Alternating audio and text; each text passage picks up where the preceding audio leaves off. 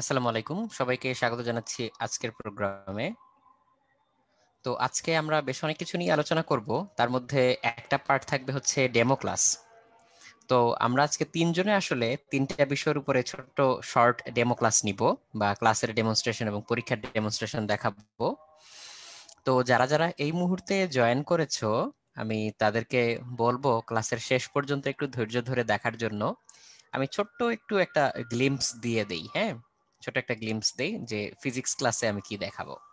Physics ক্লাসে আজকে mainly আসলে অ্যাটমিক মডেল নিয়ে আলোচনা করার ইচ্ছা, যে কিভাবে অ্যাটম তৈরি করতে হয়, মানে অ্যাকচুয়ালি কিভাবে তৈরি হয়, কোন অ্যাটমগুলো স্টেবল কোনগুলো আনস্টেবল, তারপরে স্ক্যাটারিং কিভাবে কাজ করে। তোমরা রাদারফোর্ডের আলফা পার্টিকেল স্ক্যাটারিং পরীক্ষার কথা সবাই নাম শুনেছো, তো এটা আসলে কিভাবে হয়, দেখতে কি রকম, তারপর হচ্ছে এখানে রিয়েলি কি কি করা যায় এগুলা।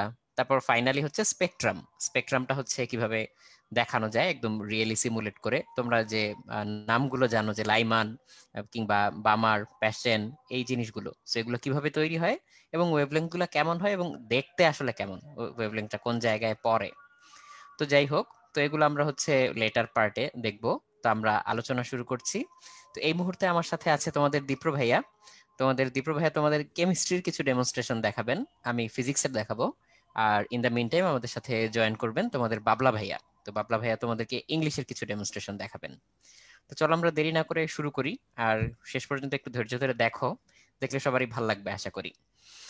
আচ্ছা, তো আমরা আজকে একত্রিত হয়েছি যে তোমরা জানো যে HSC 2021 revision plus model test সম্পূর্ণ নতুন প্রোগ্রামের ক্লাস পরীক্ষার যে ডেমনস্ট্রেশন এবং কাইন্ড অফ একটা ওরিয়েন্টেশন বলা যায়। তো আমি ক্লাস পরীক্ষার ডেমনস্ট্রেশনের উপরে বেশি জোর দিব, কারণ ওরিয়েন্টেশন তোমাদের অলরেডি হয়ে গিয়েছে, তোমরা জানো আসলে অনেক কিছুই। সো ওগুলোর উপর আমরা খুব হালকা পাতলাই আলোচনা করব, যেহেতু তোমাদের বেশিরভাগ জিনিস জানা। বাট কেউ কেউ যেহেতু নতুন থাকতে পারো, তাই হচ্ছে আমরা একটু বলে দিচ্ছি জিনিসগুলো। হ্যালো দীপ্র, শুনতে পাচ্ছ? জি ভাইয়া, শুনতে পাচ্ছি। আসসালামু আলাইকুম সবাইকে। আশা করি সবাই ভালো আছো, সুস্থ আছো। আমাদের আজকের ওরিয়েন্টেশন প্রোগ্রামে সবাইকে আমার পক্ষ থেকে স্বাগত জানাচ্ছি। আর যারা যারা ইতিমধ্যে জয়েন করে ফেলেছো আমাদের জুম লিংকে, প্লাস অনেকে ফেসবুক লাইভ থেকেও দেখছো আমি দেখলাম, তো সবাইকে স্বাগতম জানাচ্ছি। আশা করি আমরা আজকে শেষ পর্যন্ত তোমাদেরকে ভালো লাগার মতো কিছু জিনিস তোমাদের সাথে শেয়ার করতে পারবো অ্যাকচুয়ালি। তাই সবার প্রতি অনুরোধ থাকবে একটু ধৈর্য ধরে আমরা যাতে একদম শেষ পর্যন্ত আমাদের এই ওরিয়েন্টেশন সেমিনারটায় থাকি। ধন্যবাদ। Thank you Dipra. আর সবাই কিন্তু প্রশ্ন করতে ভুলো না, প্রশ্ন বলতে হচ্ছে কিউএনএ বক্সে প্লাস চ্যাট বক্সে, তোমাদের যেটা যেটা বলতে ইচ্ছুক তোমরা, মন্তব্য কিংবা প্রশ্ন, সেটা অবশ্যই করবে। আমাদের প্যানেলিস্ট ভাইয়ারা যারা উপস্থিত আছেন এই মুহূর্তে, যেমন এই মুহূর্তে আমাদের সাথে প্রায় 10 জন প্যানেলিস্ট ভাইয়া উপস্থিত আছেন, তো ভাইয়ার প্রশ্নগুলো আলাদা করে রাখবেন তোমাদের।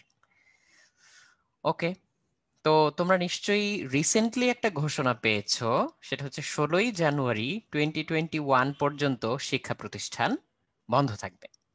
তো আমরা কিন্তু দেখতে পাচ্ছি যে এটা ধাপে ধাপে কেবল বেড়ে যাচ্ছে।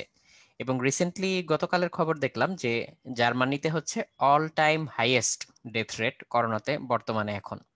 জার্মানি কিন্তু মাঝখানে স্কুল খুলে দিয়েছিল, তো এখন আবার ডেথ রেট বেড়ে যাওয়ার কারণে তারা আবার সম্ভবত লকডাউনে চলে যাচ্ছে বলে দেখলাম নিউজে। তোমরাও হয়তো নিউজগুলো ফলো করছো।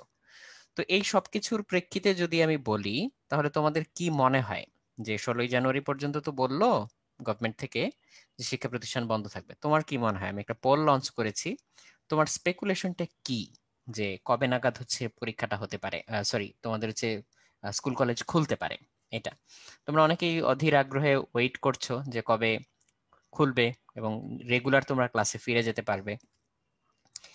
আচ্ছা, এইখানে মানে অবভিয়াসলি খুবই মানে আনলাইকলি চয়েস হচ্ছে জানুয়ারি, কারণ জানুয়ারি চলেই এসছে, প্রায় জানুয়ারি 16 তারিখ পর্যন্ত যদি হচ্ছে বন্ধই থাকে, তো জানুয়ারিতেই তারপরে খুলে যাবে 17 তারিখ থেকে, সেটা হাইলি আনলাইকলি। আর মোর লাইকলি হচ্ছে পরের গুলো, যে ফেব্রুয়ারি মার্চ কিংবা আফটার মার্চ, এটা। তো আমরা অলরেডি দেখতে পাচ্ছি যে তোমরা একেবারে খুব সুন্দর করে স্টেপ বাই স্টেপ হচ্ছে এটার উত্তরটা দিয়েছো। আমি একটু শেয়ার করে দেখাই তোমাদের রেজাল্ট গুলো, তোমরা নিজেরাও হয়তো মজা পাবে। এই দেখো, জানুয়ারি হচ্ছে 3%, ফেব্রুয়ারি হচ্ছে 19%, মানে প্রায় 17 মতো বেশি আর কি। মার্চ হচ্ছে 32%, তারপর হচ্ছে আফটার মার্চ হচ্ছে 46%। অলমোস্ট এটা একটা সমান্তর ধারায় আগাচ্ছে দেখা যাচ্ছে। তো তুমি যদি এর পিক গুলা নিয়ে লাইন টানো, কাইন্ড অফ একটা স্ট্রেট লাইনের মতো পাওয়া যাবে। তো ঠিক আছে, আসলে তোমাদের স্পেকুলেশন যেটা সেটা হয়তো একটা ইন্টেলিজেন্ট গেস, আমরা যেহেতু দেখতে পাচ্ছি যে স্টেপ বাই স্টেপ জিনিসগুলো বেড়ে যাচ্ছে ছুটিগুলো। তো এর কারণ একটাই, কারণ আর কিছু না, সেটা হচ্ছে কোভিড সিচুয়েশন বর্তমানে আবারও খারাপের দিকে। তো সবাইকে আসলে এক্সট্রা কেয়ারফুল থাকার জন্য অনুরোধ করব, এক্সট্রা কেয়ারফুল। ওকে, তো বোর্ড পরীক্ষা কবে নাগাদ হতে পারে এইটা নিয়ে হচ্ছে তোমাদের কি মতামত, আমি এই পোলটা লঞ্চ করে দিচ্ছি। এইচএসসি 2021 বোর্ড পরীক্ষা কবে নাগাদ হতে পারে? কনসিডারিং যে 2020-তে এইচএসসি পরীক্ষাটা শেষ পর্যন্ত হয়নি, হয়নি তো বটেই, এবং 2020-র জন্য যে অ্যাডমিশন টেস্ট ছিল সেটাও কিন্তু হয়নি এখনো। আবার এইচএসসির কথা তো বটেই, যদি এসএসসির কথা বলি, এসএসসির পরীক্ষাটা তো এইচএসসির পরীক্ষার আগে হয়, নর্মালি ফেব্রুয়ারি মাসে হয়ে যায়, আর এইচএসসিটা হয় হচ্ছে এপ্রিল মাসে। সো 16ই জানুয়ারি পর্যন্ত যদি সমস্ত শিক্ষা প্রতিষ্ঠান বন্ধ থাকে, সেইটা চিন্তা করে তুমি কি মতামত দিতে পারো এটার বিষয়ে? তো এখানে শুরুর চয়েসটাই ছিল এপ্রিল, এপ্রিল মে, আফটার মে। সো এখানে আমি দেখতে পাচ্ছি ম্যাক্সিমাম তোমরা যারা অ্যান্সার দিয়েছো এই মুহূর্তে তারা হচ্ছে আফটার মে এর পক্ষে দিয়েছো, এখানে আর কোনো কম্পিটিশনই নাই। এই যে, আর যারা একটু পরে এসে জয়েন করেছো, আমি শুরুতে যখন কথা বলছিলাম তারপরে অনেকে এসে জয়েন করেছো, শেষের দিকে কিন্তু ক্লাস পরীক্ষার একটা ডেমনস্ট্রেশন থাকবে। সো এখানে আমরা তোমাদেরকে, তোমাদের কাজে লাগে কিংবা ইনসাইট ডেভেলপ হয় এরকম কিছু জিনিস দেখানোর চেষ্টা করব। সো প্লিজ তোমরা হচ্ছে শেষ পর্যন্ত একটু থেকে জিনিসগুলো দেখার চেষ্টা করো। ওকে, তো আমরা আফটার মে আমরা স্পেকুলেট করছি, এবং তোমরা জানো যে মাননীয় শিক্ষামন্ত্রীও হচ্ছে বলেছেন যে সিচুয়েশন যদি এরকম থাকে তাহলে হয়তো পরীক্ষা কয়েক মাস ডিলে হতেও পারে। সো সেই অনুযায়ী তোমাদের গেস আমরা ধরে নিচ্ছি যে এরকমই হতে পারে। ওকে, এইবার এইটা একটু চিন্তা করে দেখো, এটা নিয়ে কিন্তু মাঝখানে বেশ কিছু কথা হয়েছিল। গতবার যখন হচ্ছে 2020-র এইচএসসি পরীক্ষার কথা হচ্ছিল, তখন এটা নিয়ে বেশ কথাবার্তা হচ্ছিল যে যদি পরীক্ষা হয়ও, হয়তো একটা কম সিলেবাসের উপরে পরীক্ষা হতে পারে। বাট ওইটা কিন্তু একটা আনএক্সপেক্টেড সিচুয়েশনে কথাটা বলা হয়েছিল, যে হঠাৎ করে সবকিছু বন্ধ করে দিতে হয়েছিল। বাট তোমরা কিন্তু অলরেডি অনেকদিন ধরে এই বন্ধটা পাচ্ছ। তো এই বন্ধটা এতদিন ধরে যেহেতু পাচ্ছ, কাজেই এইখানে তোমাদের হচ্ছে কম সিলেবাসের উপরে নাকি সম্পূর্ণ সিলেবাসের উপরে পরীক্ষা হতে পারে, এই বিষয়ে তোমাদের অ্যান্টিসিপেশনটা কি সেটা একটু জানতে চাচ্ছিলাম। এবং অবভিয়াসলি আমারও যেটা মতামত, তোমরাও সেটাই বলেছো যে সম্পূর্ণ সিলেবাসের উপরেই আসলে পরীক্ষাটা হওয়ার কথা বা পরীক্ষাটা হওয়ার সম্ভাবনা। তার মানে আসলে আমাদেরকে সব বিষয়ের উপরেই একটা ওভারঅল বা অলরাউন্ড প্রস্তুতি নিতে হবে, তাই না? এই যে তোমরা যা পোল দিয়েছো আমি রেজাল্টটা শেয়ার করে দিলাম, বেশিরভাগই তোমরা মনে করছো যে সম্পূর্ণ সিলেবাসের উপর, এবং আসলে তাই হওয়া উচিত। ওকে, এইবার হচ্ছে আসি সেই বার্নিং কোশ্চেনে। এই কোশ্চেনটা প্রতিবারই করি, এবং প্রতিবারই হচ্ছে সিমিলার রেজাল্ট পাই, তবে খুব অল্পই ট্রেন্ড চেঞ্জ হয়, খুব অল্পই চেঞ্জ হয়। তো আজকেও সেরকমই দেখতে পাচ্ছি, তবে প্রতিবার এই যে বললাম যে রেশিওটা একটু চেঞ্জ হয়, এবারও রেশিওটা একটু একটু করে চেঞ্জ হচ্ছে। আসলে এটা তো রিয়েলাইজেশনের ব্যাপার। তোমার কাছে কি মনে হয় যে মোটামুটি বলতে তুমি কি বুঝো, আর যথেষ্ট গ্যাপ বলতে তুমি কি বুঝো? সো তোমার পার্সপেক্টিভের ব্যাপার। সো সিলেবাস সুন্দরভাবে শেষ হয়েছে যারা বলেছো তারা খুবই কনফিডেন্ট, তার সংখ্যাটা খুবই কম অ্যাজ ইউজুয়াল।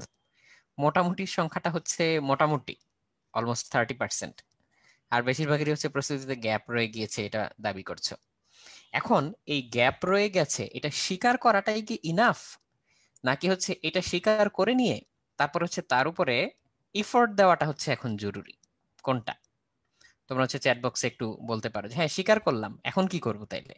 স্বীকার করা পর্যন্ত কি শেষ, যে হ্যাঁ ভাই ভুল হয়েছে মাফ করে দেন, তাহলে কি প্রকৃতি মাফ করে দিবে, নাকি হচ্ছে পরীক্ষা তোমাকে অটোমেটিক নাম্বার দিয়ে দিবে? সো এইখানে কিন্তু ওই পার পাওয়ার সিস্টেমটা নাই। সো এখানে ইফোর্ট তো দিতে হবেই, কিন্তু অনেক বেশি ইফোর্ট দিতে হবে, অনেক বেশি ইফোর্ট দিতে হবে। কেন বলো তো? তোমরা তো নিশ্চয়ই হচ্ছে পাওয়ার জিনিসটা কি সেটা জানো, তাই না? Work over time. সো কোনো একটা কাজ করার জন্য ওভারঅল যতটুকু ইফোর্ট দেওয়া দরকার, যতটুকু স্যাক্রিফাইস করা দরকার, যতটুকু তোমার হচ্ছে মূল্য দেওয়া দরকার, একেবারে বাংলায় বললাম, অতটুকু মূল্য না দিয়ে কোনো কিছু কিন্তু পাওয়া যায় না। সো ওই মূল্যটা যদি আগে থেকে তুমি দেওয়া শুরু করো, ধরো 100 টাকা মূল্য দিতে হবে কোনো কিছু পাওয়ার জন্য, 100 দিনে 1 টাকা করে দেওয়া যেই কথা, লাস্টের 5 দিনে এসে প্রতিদিন 20 টাকা করে দেওয়া, এটা কিন্তু সবার জন্য পসিবল হয় না। আমি এখানে টাকাটাকে জাস্ট বা মূল্যটাকে জাস্ট ইফোর্টে কনভার্ট করে নেই, তাহলে জিনিসটা আমরা বুঝতে পারবো। আর এই অবস্থার জন্য আসলে দায়ী কে, কে আসলে বলবো না, বা দায়ী কি এটা জিজ্ঞেস করব। এটা তোমরা হচ্ছে তোমাদের মতো করে বলতে পারো, আমি আমার মতো করে বলি। তোমরা যেটা মনে করো সেটা হচ্ছে চ্যাট বক্সে লিখতে পারো, আমি তো চ্যাট বক্সটা সামনে খুলেই রাখছি, আমি দেখতেছি জিনিসটা। আমি আমার মতো করে একটু বলি, সেটা হচ্ছে জাস্ট মানে ফোকাসের অভাব, আর কিছু না। কোভিড তো বটেই, একজন লিখছে যে কোভিড প্যান্ডেমিক, এইটা ওইটা বলতেছি না। আমি বলতেছি যে প্যান্ডেমিকের কারণে তুমি তো সময় পাইছো, তোমাকে তো স্কুলে যাইতে হয় নাই, কলেজে যাইতে হয় নাই, ক্লাস বন্ধ। অনেকে বলতেছে যে ভাই আমার দোষ, আমি নিজেই দায়ী। এইটাও না, তুমি নিজে তো তোমার সব অ্যাকশনের জন্য দায়ী বটেই, এতে তো কোনো সন্দেহ নাই, কারণ অন্য কাউকে দোষ দিয়ে তো লাভ নাই। এটা হচ্ছে ফোকাসের অভাব। তোমার সামনে ডেফিনিট কোনো গোল নাই, টার্গেট নাই, এই জন্য সমস্যাটা। যত পরীক্ষা ঘনায় আসে তত আমরা সিরিয়াস হওয়া শুরু করি। মানে সিরিয়াসনেস হচ্ছে পরীক্ষার নিকটবর্তী হওয়ার সমানুপাতিক। পরীক্ষা যত নিকটবর্তী হয় আমরা সিরিয়াস, আমরা সবচেয়ে সিরিয়াসই কখন? পরীক্ষার আগের রাতে। তার আগে আমরা হচ্ছে আসলে ডেড সিরিয়াস বলতে যেটা হয় বুঝায়, এটা সবাই আসলে হই না। সো এই লেজিনেসটা হচ্ছে বা মানায় নেওয়ার যে সমস্যাটা, এটা হচ্ছে একটা বড় সমস্যা। এখন সিচুয়েশনের সাথে নিজেকে মানিয়ে নিতে অসুবিধা হয়েছে, এটা দাবি করেছে সৌরভ। বাট এটা তো প্রথম কয়েক মাসের জন্য প্রযোজ্য। অলরেডি তো মানে 10 মাস রানিং অলমোস্ট বলতে গেলে, তাই না? তো এখন কিন্তু এটা বলে আসলে পার পাওয়া যাবে না। আর সাকিব তো হচ্ছে স্বীকারই করে ফেলছে যে সিরিজ দেখে দেখে টাইম নষ্ট করছি। আচ্ছা, ঠিক আছে, সিরিজ সিরিজ থেকেও অনেক কিছু শেখা যায়, শিক্ষণীয় সিরিজও নিশ্চয়ই খুঁজলে পাওয়া যাবে। ওকে। সো আসলে এই জিনিসটা কেন কথাটা তুললাম, সেটা হচ্ছে সিচুয়েশনটা সম্পর্কে নিজেকে অ্যাওয়্যার করার জন্য। যে কোনো কিছু তুমি যদি মনে করো একটা কিছু, সেই জিনিসটা মনে করা এক জিনিস, আর আসলেই ডেফিনেটলি পুরো জিনিসটা রিয়েলাইজ করতে পারা আরেক জিনিস। তুমি এই মুহূর্তে তোমার অবস্থা কি, তুমি তো এখন আমাকে পোলে একটা ক্লিক করে উত্তর দিছো যে মোটামুটি কিংবা যথেষ্ট গ্যাপ। আমি ডেফিনেটলি মানে শিওর যে তুমি যদি খাতায় লিখো জিনিসগুলা, যে এই সাবজেক্টে আমার অবস্থা এক্স্যাক্টলি কি, ওই সাবজেক্টে আমার এক্স্যাক্টলি অবস্থা কি, কোন চ্যাপ্টারটা আমার পুরোপুরি ফুললি শেষ হয়েছে, খুবই কম মানুষ পাওয়া যাবে যারা সত্যি সত্যি খাতায় কলম দিয়ে কালি দিয়ে লিখতে পারবে যে হ্যাঁ এই চ্যাপ্টারটা আমার পুরোপুরি শেষ হয়েছে, বা এই চ্যাপ্টার থেকে আমি যা আসে সব পারবো। তো এটা হচ্ছে প্রবলেম। তো এইখানে এই একটা প্রবলেমগুলো ব্যাপার কিভাবে হচ্ছে যে কাটায় ওঠা যায়? আর হ্যাঁ, হ্যাঁ, ওদের যেটা যেমন কমন যেটা যে প্রস্তুতির যথেষ্ট গ্যাপ রয়েছে, ওইটাও ঠিক আছে। আবার এফোর্ট দেওয়া উচিত, সেটাও নিজেরা এগ্রি করে নিচ্ছে। কিন্তু এই যে ভাইয়া পড়তে বসছি না, দেখা যাচ্ছে যে পড়তে বসতে ইচ্ছা করে না। তারপর তাছাড়া এখন দেখা যাচ্ছে আমাদের তো একটু রাইট। ঠান্ডা পড়া শুরু করছে, হালকা পাতলা একটু আরাম করতে বেশি ইচ্ছা করে, ঘুম টুম বেশি আসে, এখন তো আরো পড়ার ইচ্ছাটা হয় না। তো সেই ক্ষেত্রে আমরা অনেক সময় যেটা প্ল্যান করি, আমাদের প্ল্যানের অ্যাকর্ডিংলি আমরা কাজটা করতে পারি না। তো সেসব ক্ষেত্রে আমরা যদি কোনো একটা রুটিনের মধ্যে নিজেকে ফেলতে পারি, তখন দেখা যায় কি আমাদের ওই রুটিনের আন্ডারে যদি চলতে পারি, তখন কাজগুলো অনেকটা ইফেক্টিভ হয়। আর এই রুটিন কিন্তু ভাইয়া যেটা দেখা গেছে পারফেক্ট। যে আমার সময় যদি আমি কোনো একটা রুটিন করতাম, এখন দেখা গেল কি আজকে রাতে আমার এই সময় 8টা থেকে 9টা হয়তো ফিজিক্স পড়ার কথা। তো আমি যদি কোনো কারণে ওই যে 8টা থেকে 9টা একবার ফিজিক্সটা মিস করে ফেললাম আমার রুটিন অনুযায়ী, তখন কি দেখা হ্যাঁ, যাচ্ছে হ্যাঁ, আর ওইটা এসে আর ধরা ধরা হয় না, হচ্ছে না। কিন্তু আর এবং এসে ধরা ইভেন হয় না। 8টা থেকে 9টা শেষ করার পর 9টা থেকে 10টা যেটা পড়ার কথা, ওইটা পর্যন্ত ঠিক মতো মন দিতে পারতেছি না, যে মনে হচ্ছে আচ্ছা রুটিন তো আমার ব্রেক হয়ে গেল, ঠিক আছে তাহলে কালকে সকাল থেকে না হয় আবার শুরু করলাম, এরকম একটা টেন্ডেন্সি চলে আসে। তো এখন আমাদের যেহেতু একদম মডেল ট্রু। টেস্টটা একদম একটা প্যাটার্ন রুটিন করা, রেগুলার ক্লাসের সাথে পরীক্ষা, সো এই ক্ষেত্রে কারো যদি এমন মনে হয় যে আমি প্রপার কোনো রুটিন মেনটেন করতে পারতেছি না বা ফলো করতে পারতেছি না নিজের অলসতার কারণে, অনেকে এখানে লিখতেছে যে লেজিনেস হচ্ছে রিজন। সো তুমি যদি এরকম রেগুলার ক্লাস পরীক্ষার মধ্যে থাকো, যে আজকে ক্লাস করলে একটা টপিকের উপর, পরের দিন ওইটার উপরই পরীক্ষা, তখন কিন্তু তুমি অনেকটাই বাধ্য হয়েও হলেও ওই যে প্যাটার্নটা, ওটার সাথে শুরুতে একটু অসুবিধা হবে হয়তো, যে অনেকদিন হয়তো পড়ালেখার সাথে রিলেশনটা একটু কম আছে, কিন্তু আলটিমেটলি একটা সময় যে তুমি অ্যাডজাস্ট করে ফেলতে পারবা। এবং আমাদের যে রুটিন ধরো ফেব্রুয়ারি পর্যন্ত যে তোমাদের এই প্রোগ্রামটা চলবে, দেখবা যে তুমি এই টাইমটায় অ্যাটলিস্ট একটা প্যাটার্নে রেগুলার পড়াশোনাটা হবে। হয়তো কোনোদিন হ্যাঁ, একটু কম, কোনোদিন একটু বেশি হবে, কিন্তু হবে, এটার গ্যারান্টি আছে। কারণ কি, ওই যে ভাইয়া যেটা বললেন যে পরীক্ষার আগের দিন পড়া হয়, আর এখানে কিন্তু তোমার রেগুলার ক্লাস পরীক্ষা থাকতেছে। তো তুমি ক্লাস করলে, তারপর পরীক্ষা দিলে, পরের দিন একদিন গ্যাপ দিয়ে আবার একটা পরীক্ষা, সিরিয়াসনেসটা কিন্তু একটু হলেও ওভাবে অ্যাকর্ডিংলি চলে আসবে। এটা হচ্ছে ব্যাপারটা। হ্যাঁ, এই যে রায়হান বলছে যে রুটিনটা কিভাবে করা যাবে। রায়হান, আমি স্পেসিফিক্যালি হচ্ছে তোমাদের প্রোগ্রামের কথাটা এখনো বলতেছি না। তোমাদের জন্য যে প্রোগ্রামটা নিয়ে আজকে আমরা কথা বলতে এসেছি, এটা আমরা একটু পরে রুটিনটা এমনি দেখাই দিব। আমি বলতেছিলাম আসলে কিভাবে জিনিসটাকে ট্যাকেল করতে হয়। এইটা জরুরি কেন? কারণ আমি যদি তোমাদের জন্য হাজার হাজার কোর্সও বানাই, কোনো লাভ নাই আনলেস তুমি নিজে এটা রিয়েলাইজ করে ওই রুটিনটা ফলো করো। কোনো লাভ নাই। তোমরা কেউ হয়তো এই উদ্ভাসের কোর্সগুলো অ্যাভেইল করতে পারো, কেউ হয়তো অন্য কোনো প্ল্যাটফর্মের কোর্সগুলো নিতে পারো, কিংবা কেউ হয়তো পার্সোনালি কোনো টিউটরের কাছে, যে আমি ভাইয়া ব্যাচে পড়তে পারি না, আমার প্রবলেম হয়, আমি পার্সোনালি কারো কাছে হেল্প নিচ্ছি, সেটাও পড়তে পারো। বাট কোনোটাতেই লাভ হবে না যতক্ষণ না পর্যন্ত তুমি সমস্যার গোড়ায় হাত দিচ্ছ। সো ওইটা নিয়ে আসলে আমরা দুজন বলতেছিলাম তোমাদেরকে, যে সমস্যার গোড়া যেটা, যে এইভাবে আসলে হবে না। তোমাকে আসলে হচ্ছে ফেইথফুলি কোনো একটা রুটিন ফলো করতে হবে, দ্যাটস ইট। ওই ভাই এখানে রুটিনটার প্রতি নাসিফও ফেইথফুল আমাদের থাকতে সাথে হবে। এগ্রি করতেছে। ও বলছে যে ওর একটা রুটিনে, প্রপার একটা রুটিনে নিজেকে ফেলার জন্য আসলে আমাদের এই প্রোগ্রামে ভর্তি হওয়া, যাতে ও এই রুটিনের আন্ডারে নিজেকে রাইট, রেগুলার ডেভেলপটা করতে পারে। রাইট। যে অনেকে আমাদের তোমাকে সাথে হচ্ছে এখানে রুটিনটা এগ্রি তৈরি করলো। করতে হবে না, রুটিনটা হচ্ছে আমরা অলরেডি তৈরি করছি, কিন্তু ওই রুটিনটা তোমাকে এখন ফলো করতে হবে। এখন ওই রুটিন অনুযায়ী তোমাকে আমি রেগুলার টেবিলে বসাবো কিভাবে, রেগুলার তোমার কাছ থেকে আমি পড়াটা আদায় করব কিভাবে, তোমার একটা হচ্ছে জবাবদিহিতা আমি কিভাবে তৈরি করব। এই জন্য হচ্ছে ক্লাস পরীক্ষা এইভাবে অল্টারনেট করে সাজানো হয়েছে, যে তুমি একটা ক্লাস করবা, ক্লাস করে হচ্ছে তার উপর পরীক্ষা দিবা।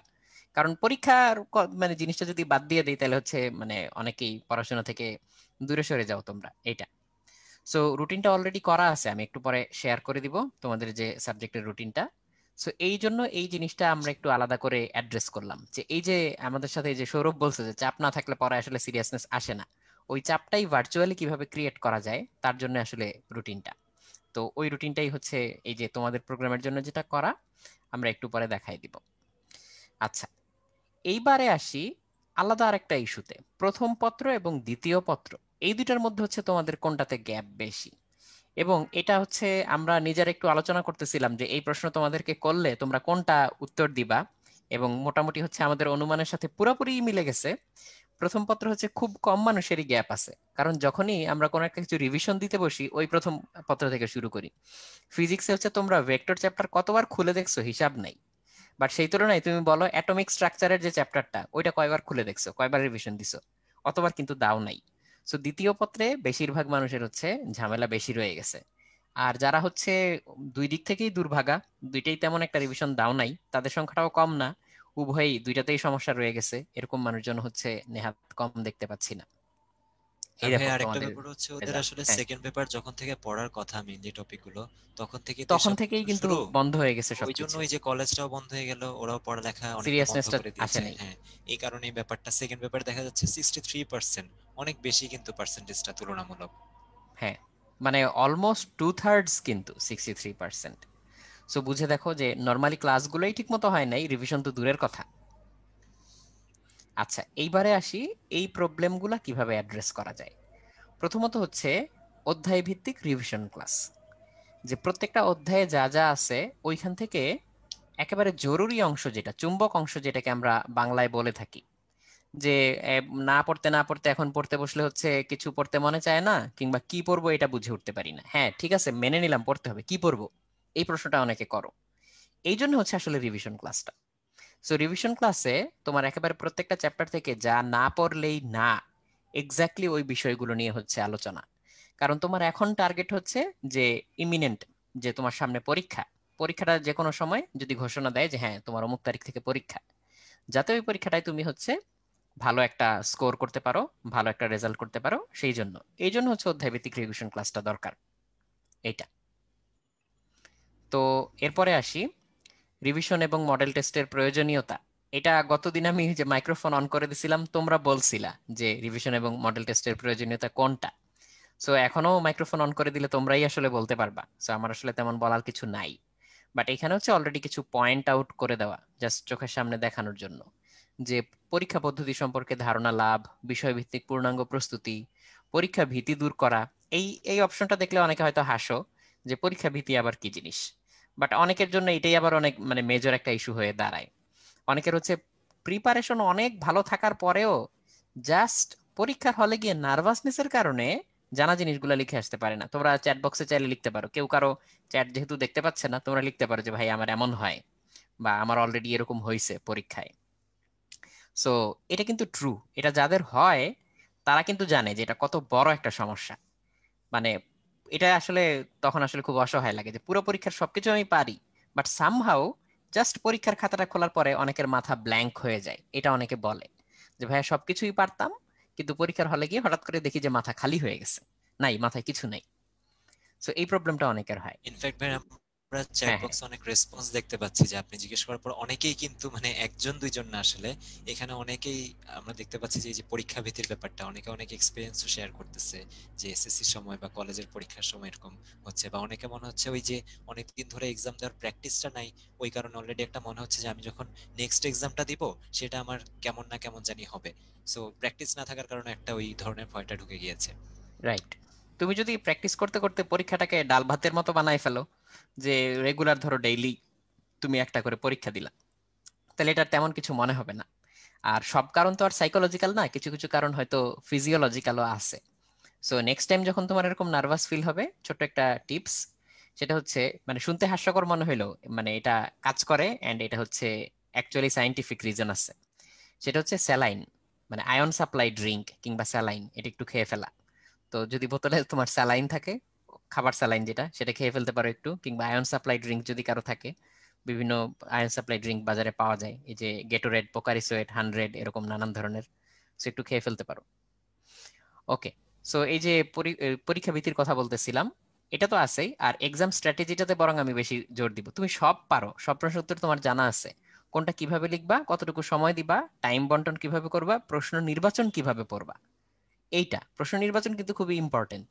প্রথমেই সবচেয়ে ভালো পারা প্রশ্নটা লিখে ফেললে সবচেয়ে কম সময়ও লাগে, আর ডেঞ্জারাস একটা কনফিডেন্স পাওয়া যায়। তো তখন অজানা প্রশ্ন হচ্ছে তুমি মাথা কাটায় উত্তর বের করে ফেলতে পারবা। আরো সুবিধা এখানে লেখা আছে যে মার্কস বেশি পাওয়ার কৌশল, প্রশ্নের অ্যানালাইসিসের মাধ্যমে না পারা প্রশ্নের ভুল ধরতে পারা, তারপর হচ্ছে বোর্ডের স্ট্যান্ডার্ড যে প্রশ্নগুলা সেগুলোর সাথে হচ্ছে পরিচিত হওয়া, গ্যাপ পূরণ করা, সমসাময়িক প্রশ্ন ধারা। এই ব্যাপারটা না আমরা অনেকে ইগনোর করে যাই। তোমার জন্য এই যে রিসেন্ট টাইমে পরীক্ষায় যেসব প্রশ্নগুলো আসছে এগুলা কেন বেশি ইম্পর্টেন্ট জানো? কারণ প্রশ্নগুলা আস্তে আস্তে ট্রেন্ড চেঞ্জ হয়। তুমি হচ্ছে যে কোনো জায়গার গত 10 বছরের প্রশ্ন দেখো, বা যে কোনো বোর্ডের গত 10 বছরের প্রশ্ন দেখো, দেখবা যে কোনো এক বছরের প্রশ্নের সাথে তার আগের বছর পরের বছরের প্রশ্নের বেশ ভালো মিল থাকে। তো এই জন্য সমসাময়িক প্রশ্নের ধারার সাথে পরিচিত হওয়াটা খুবই স্মার্ট একটা টেকনিক পরীক্ষায় বেশি ভালো করার জন্য। আর বেশি বেশি পরীক্ষা দিলে তো তোমার একই সিলেবাসের উপরে বারবার পরীক্ষা হয়ে গেলো, নানান টাইপের দিক থেকে হচ্ছে তুমি জিনিসটাকে দেখলা, এইটা। তো এটা তোমাকে কনফিডেন্স বিল্ড আপ করতে এটা মারাত্মক ভাইয়ার সাথে ভাবে আমি হেল্প করবে। একদম 100% এগ্রি করব, কারণ যেটা দেখা গেছে যে ওদের তো এই যে পরীক্ষাটা হবে 2021 সালে। হুম, তো হুম, সাধারণত আমরা যদি ওদের বোর্ড কোয়েশ্চেন গুলো একটু অ্যানালাইসিস করি বিভিন্ন বোর্ডের, এগুলো হুম। কিন্তু গত 19 20 তারপর হচ্ছে মানে এই বছরটা তো হলো না, মানে 18 19 যেসব পরীক্ষাগুলো হয়েছে সেগুলোর মধ্যে কিন্তু একটা কমন ট্রেন্ড দেখা যাচ্ছে। আবার আমি যদি আমাদের সময় চলে যাই, যে ভাইয়ার সময়ের কোয়েশ্চেনের কথা যদি বলি 10 11 12 সালে কি আসছিল তখন, বা আমার সময়ে 14 15 16 সালে দিয়ে কি আসছিল, সেটার কিন্তু মিলটা থাকে না। ওই রাইট। ট্রেন্ডটা কিন্তু দেখা যায় যে কোয়েশ্চেন কোন সব টপিক থেকে বেশি করা হবে বা কোনগুলোকে প্রায়োরিটি দেওয়া হবে, সেটা আমাদের বোর্ড পরীক্ষা হোক বা সামনের যে অ্যাডমিশন টেস্ট আসবে সেটার ক্ষেত্রে হোক, এই ট্রেন্ডটা কিন্তু চেঞ্জ হয়। কারণ প্রত্যেক বছরই কোয়েশ্চেন করার সময় আমি পার্সোনালি মনে করি যে অবশ্যই ওই যিনি পার্টিকুলারলি কোয়েশ্চেনটা সেট করছেন উনি কিন্তু ওনার সাবজেক্টের বিগত বছরের প্রশ্নগুলো একবার হলো দেখেন যে হ্যাঁ, আসলে আগের বছরে কি কি প্রশ্ন দেওয়া হয়েছে। এবং সাইকোলজিক্যালি একটা ব্যাপার কাজ করে এই টপিকটার আশেপাশে থেকে কোন একটা টপিক থেকে কোয়েশ্চেনটা করা। এবং ওই হিউম্যান যে সাইকোলজি। সময়ের সাথে সাথে কোয়েশ্চেন করার মানুষ চেঞ্জ হয় এবং ওই কারণে তার টপিকের যে প্রায়োরিটি সেটাও চেঞ্জ হয়। সো এই ক্ষেত্রে রিসেন্ট টপিক কোনগুলো থেকে সবচেয়ে বেশি কোয়েশ্চেন আসছে সেটা একটু দেখে অ্যানালাইসিস করার ইম্পর্টেন্সটা খুবই বেশি। আর ওজন্যই আর আমাদের এখানে বিগত 3 বছরের যে সকল বোর্ড পরীক্ষা এইটার যে পিডিএফটা সেটা কিন্তু তোমরা পেয়ে যাচ্ছ তোমরা যখন ভর্তি হবা। সো আলটিমেটলি এই পিডিএফটা তুমি দেখে নিলে তোমার কি সুবিধা হচ্ছে, হুম, তোমার ওই হুম, যে প্রপার আইডিয়াটা হয়ে যাচ্ছে যে লাস্ট 3 বছরে আসলে প্রায়োরিটি কোন টপিকগুলোকে আমাদের দিতে হবে ওই ভিত্তিতে। তারপর যারা আমাদের সাথে বললে যে আমাদের সেকেন্ড পেপারে হয়তো প্রিপারেশন একটু বেশি বাকি, তো তুমি আগে তাহলে দেখে নাও যে সেকেন্ড পেপারের বিভিন্ন টপিকেরই মানে বিভিন্ন বিষয়েরই সেকেন্ড পেপারে কোন টপিকগুলো থেকে বেশি কোশ্চেন আসলে আসছে। সো আগে তুমি ওগুলো কভার করে নিলে, তারপর যদি তোমাদের পরীক্ষার সামনে আসলে বিছায় আরো, তখন তুমি বাকিগুলো কভার করলে। সো এই ক্ষেত্রে কিন্তু একটা প্রায়োরিটি সেট করার ব্যাপার থাকে, যে বোর্ড পরীক্ষায় এখন যেটা বেশি আসছে বিগত বছরগুলোয়, আমি সেগুলো আগে কভার করব যদি আমার প্রিপারেশন উইকনেস থাকে।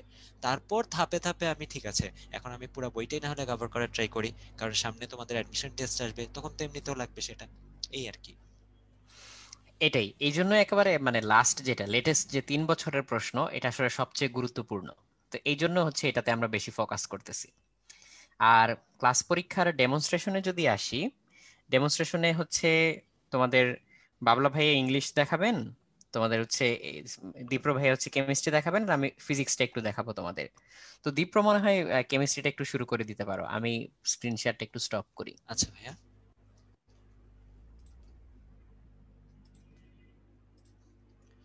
সো আমরা এখন একটু আমাদের এই যে এইচএসসি তোমাদের রিভিশন যে ক্লাসগুলো হবে মডেল টেস্টের আগে, আমরা আবার একটু যদি বলে থাকি, অনেকে আমাদের কাছে আমাদের সাথে নতুন জয়েন করেছে, তাদের জন্য আমি একটু স্পেসিফিক্যালি বলতে চাই, আমাদের কিন্তু ক্লাস পরীক্ষা প্যারালালি চলবে।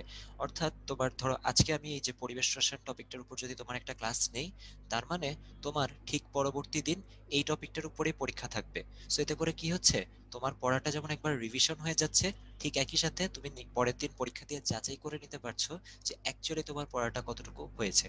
তো আমি সাদাত আহমেদ দীপ্র, আমি তোমাদের কেমিস্ট্রি ক্লাস নিব ইনশাআল্লাহ তোমাদের যে প্রোগ্রামে এইচএসসি মডেল টেস্টের, আশা করি দেখা হবে তখনও। সো আজকে আমরা জাস্ট একটু ছোট অল্প সময়ের মধ্যে যারা আমাদের সাথে একদম নতুন, তাদের জন্য একটু শেয়ার করতে চাচ্ছি যে কিভাবে আসলে আমাদের ক্লাসের প্যাটার্নগুলো হয়। আর যারা পুরনো আগের থেকে আমাদের সিস্টেমগুলো জানো, তারাও ক্লাসটা দেখতে পারো, যে যদি তোমার এখান থেকে কোনো টপিকে যদি কনফিউশন থাকে, আমরা একটু ছোটখাটো আলোচনা করব, ওই কনফিউশন গুলো যদি তুমি আমার এই ডিসকাশনের মাধ্যমে ক্লিয়ার হয়ে নিতে পারো, তাহলে তো ভালোই। তাহলে দেখো, আমি জাস্ট একদম খুব বেসিক কিছু জিনিস যদি একটু তোমাদের মনে করাই, যে দেখো, আমরা গ্যাসের সূত্র নিয়ে এই চ্যাপ্টারে কিন্তু আলোচনা করি পরিবেশ রসায়নে, তাই না? বয়েল, চার্লস, গেলুসাক, বিভিন্ন সূত্র আছে।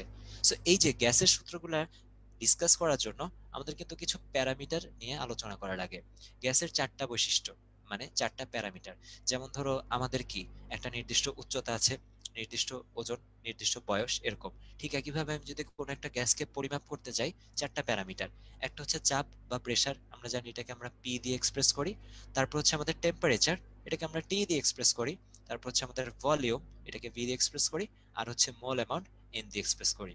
সো এখানে জাস্ট ভিজুয়াল রিপ্রেজেন্টেশনের জন্য কিছু ছবি দেওয়া হয়েছে, দেখে বুঝতে পারছো।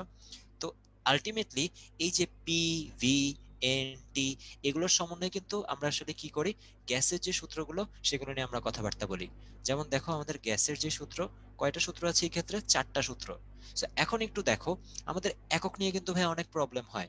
আমি জানি যে ম্যাক্সিমাম সময় এই চ্যাপ্টারটা যখন আমরা পড়াতে যাই, সবচেয়ে বেশি কোয়েশ্চেন আসে, ভাইয়া একক কনভার্ট কিভাবে করে, সেটা তো আমি পারি না, বা আমার একক আমি ম্যাথ বুঝি, ফর্মুলা বুঝি, কিন্তু এককটা হয়তো ভুল বসাই, তাই আমার প্রবলেমটা হয়। সো এখানে দেখো, ভলিউম আর প্রেসার, অর্থাৎ আয়তন আর চাপ, এগুলোর এককটা কিন্তু আমরা প্রায় সময় গুলিয়ে ফেলি। যেমন এখানে একটু খেয়াল করো, আমাদের এখানে 1 মিটার কিউব, এটা সমান কি? 10⁻³ লিটার। তার মানে 1 মিটার কিউব, এটা সমান আমরা কি বলছি? 1000 লিটার। এটা এটা একটা। তারপর তুমি যদি এটা জানো যে 1 ডেসিমিটার কিউব সমান হচ্ছে আবার 1 লিটার, আর 1 সেন্টিমিটার কিউব সমান হচ্ছে 1 মিলিলিটার। সো একটু খেয়াল করো, এই তিনটা জিনিস যদি তুমি জানো, তাহলে তুমি ইজিলি কি করতে পারবে, একটা একক থেকে আরেকটা একক আয়তনকে কনভার্ট করতে পারবে।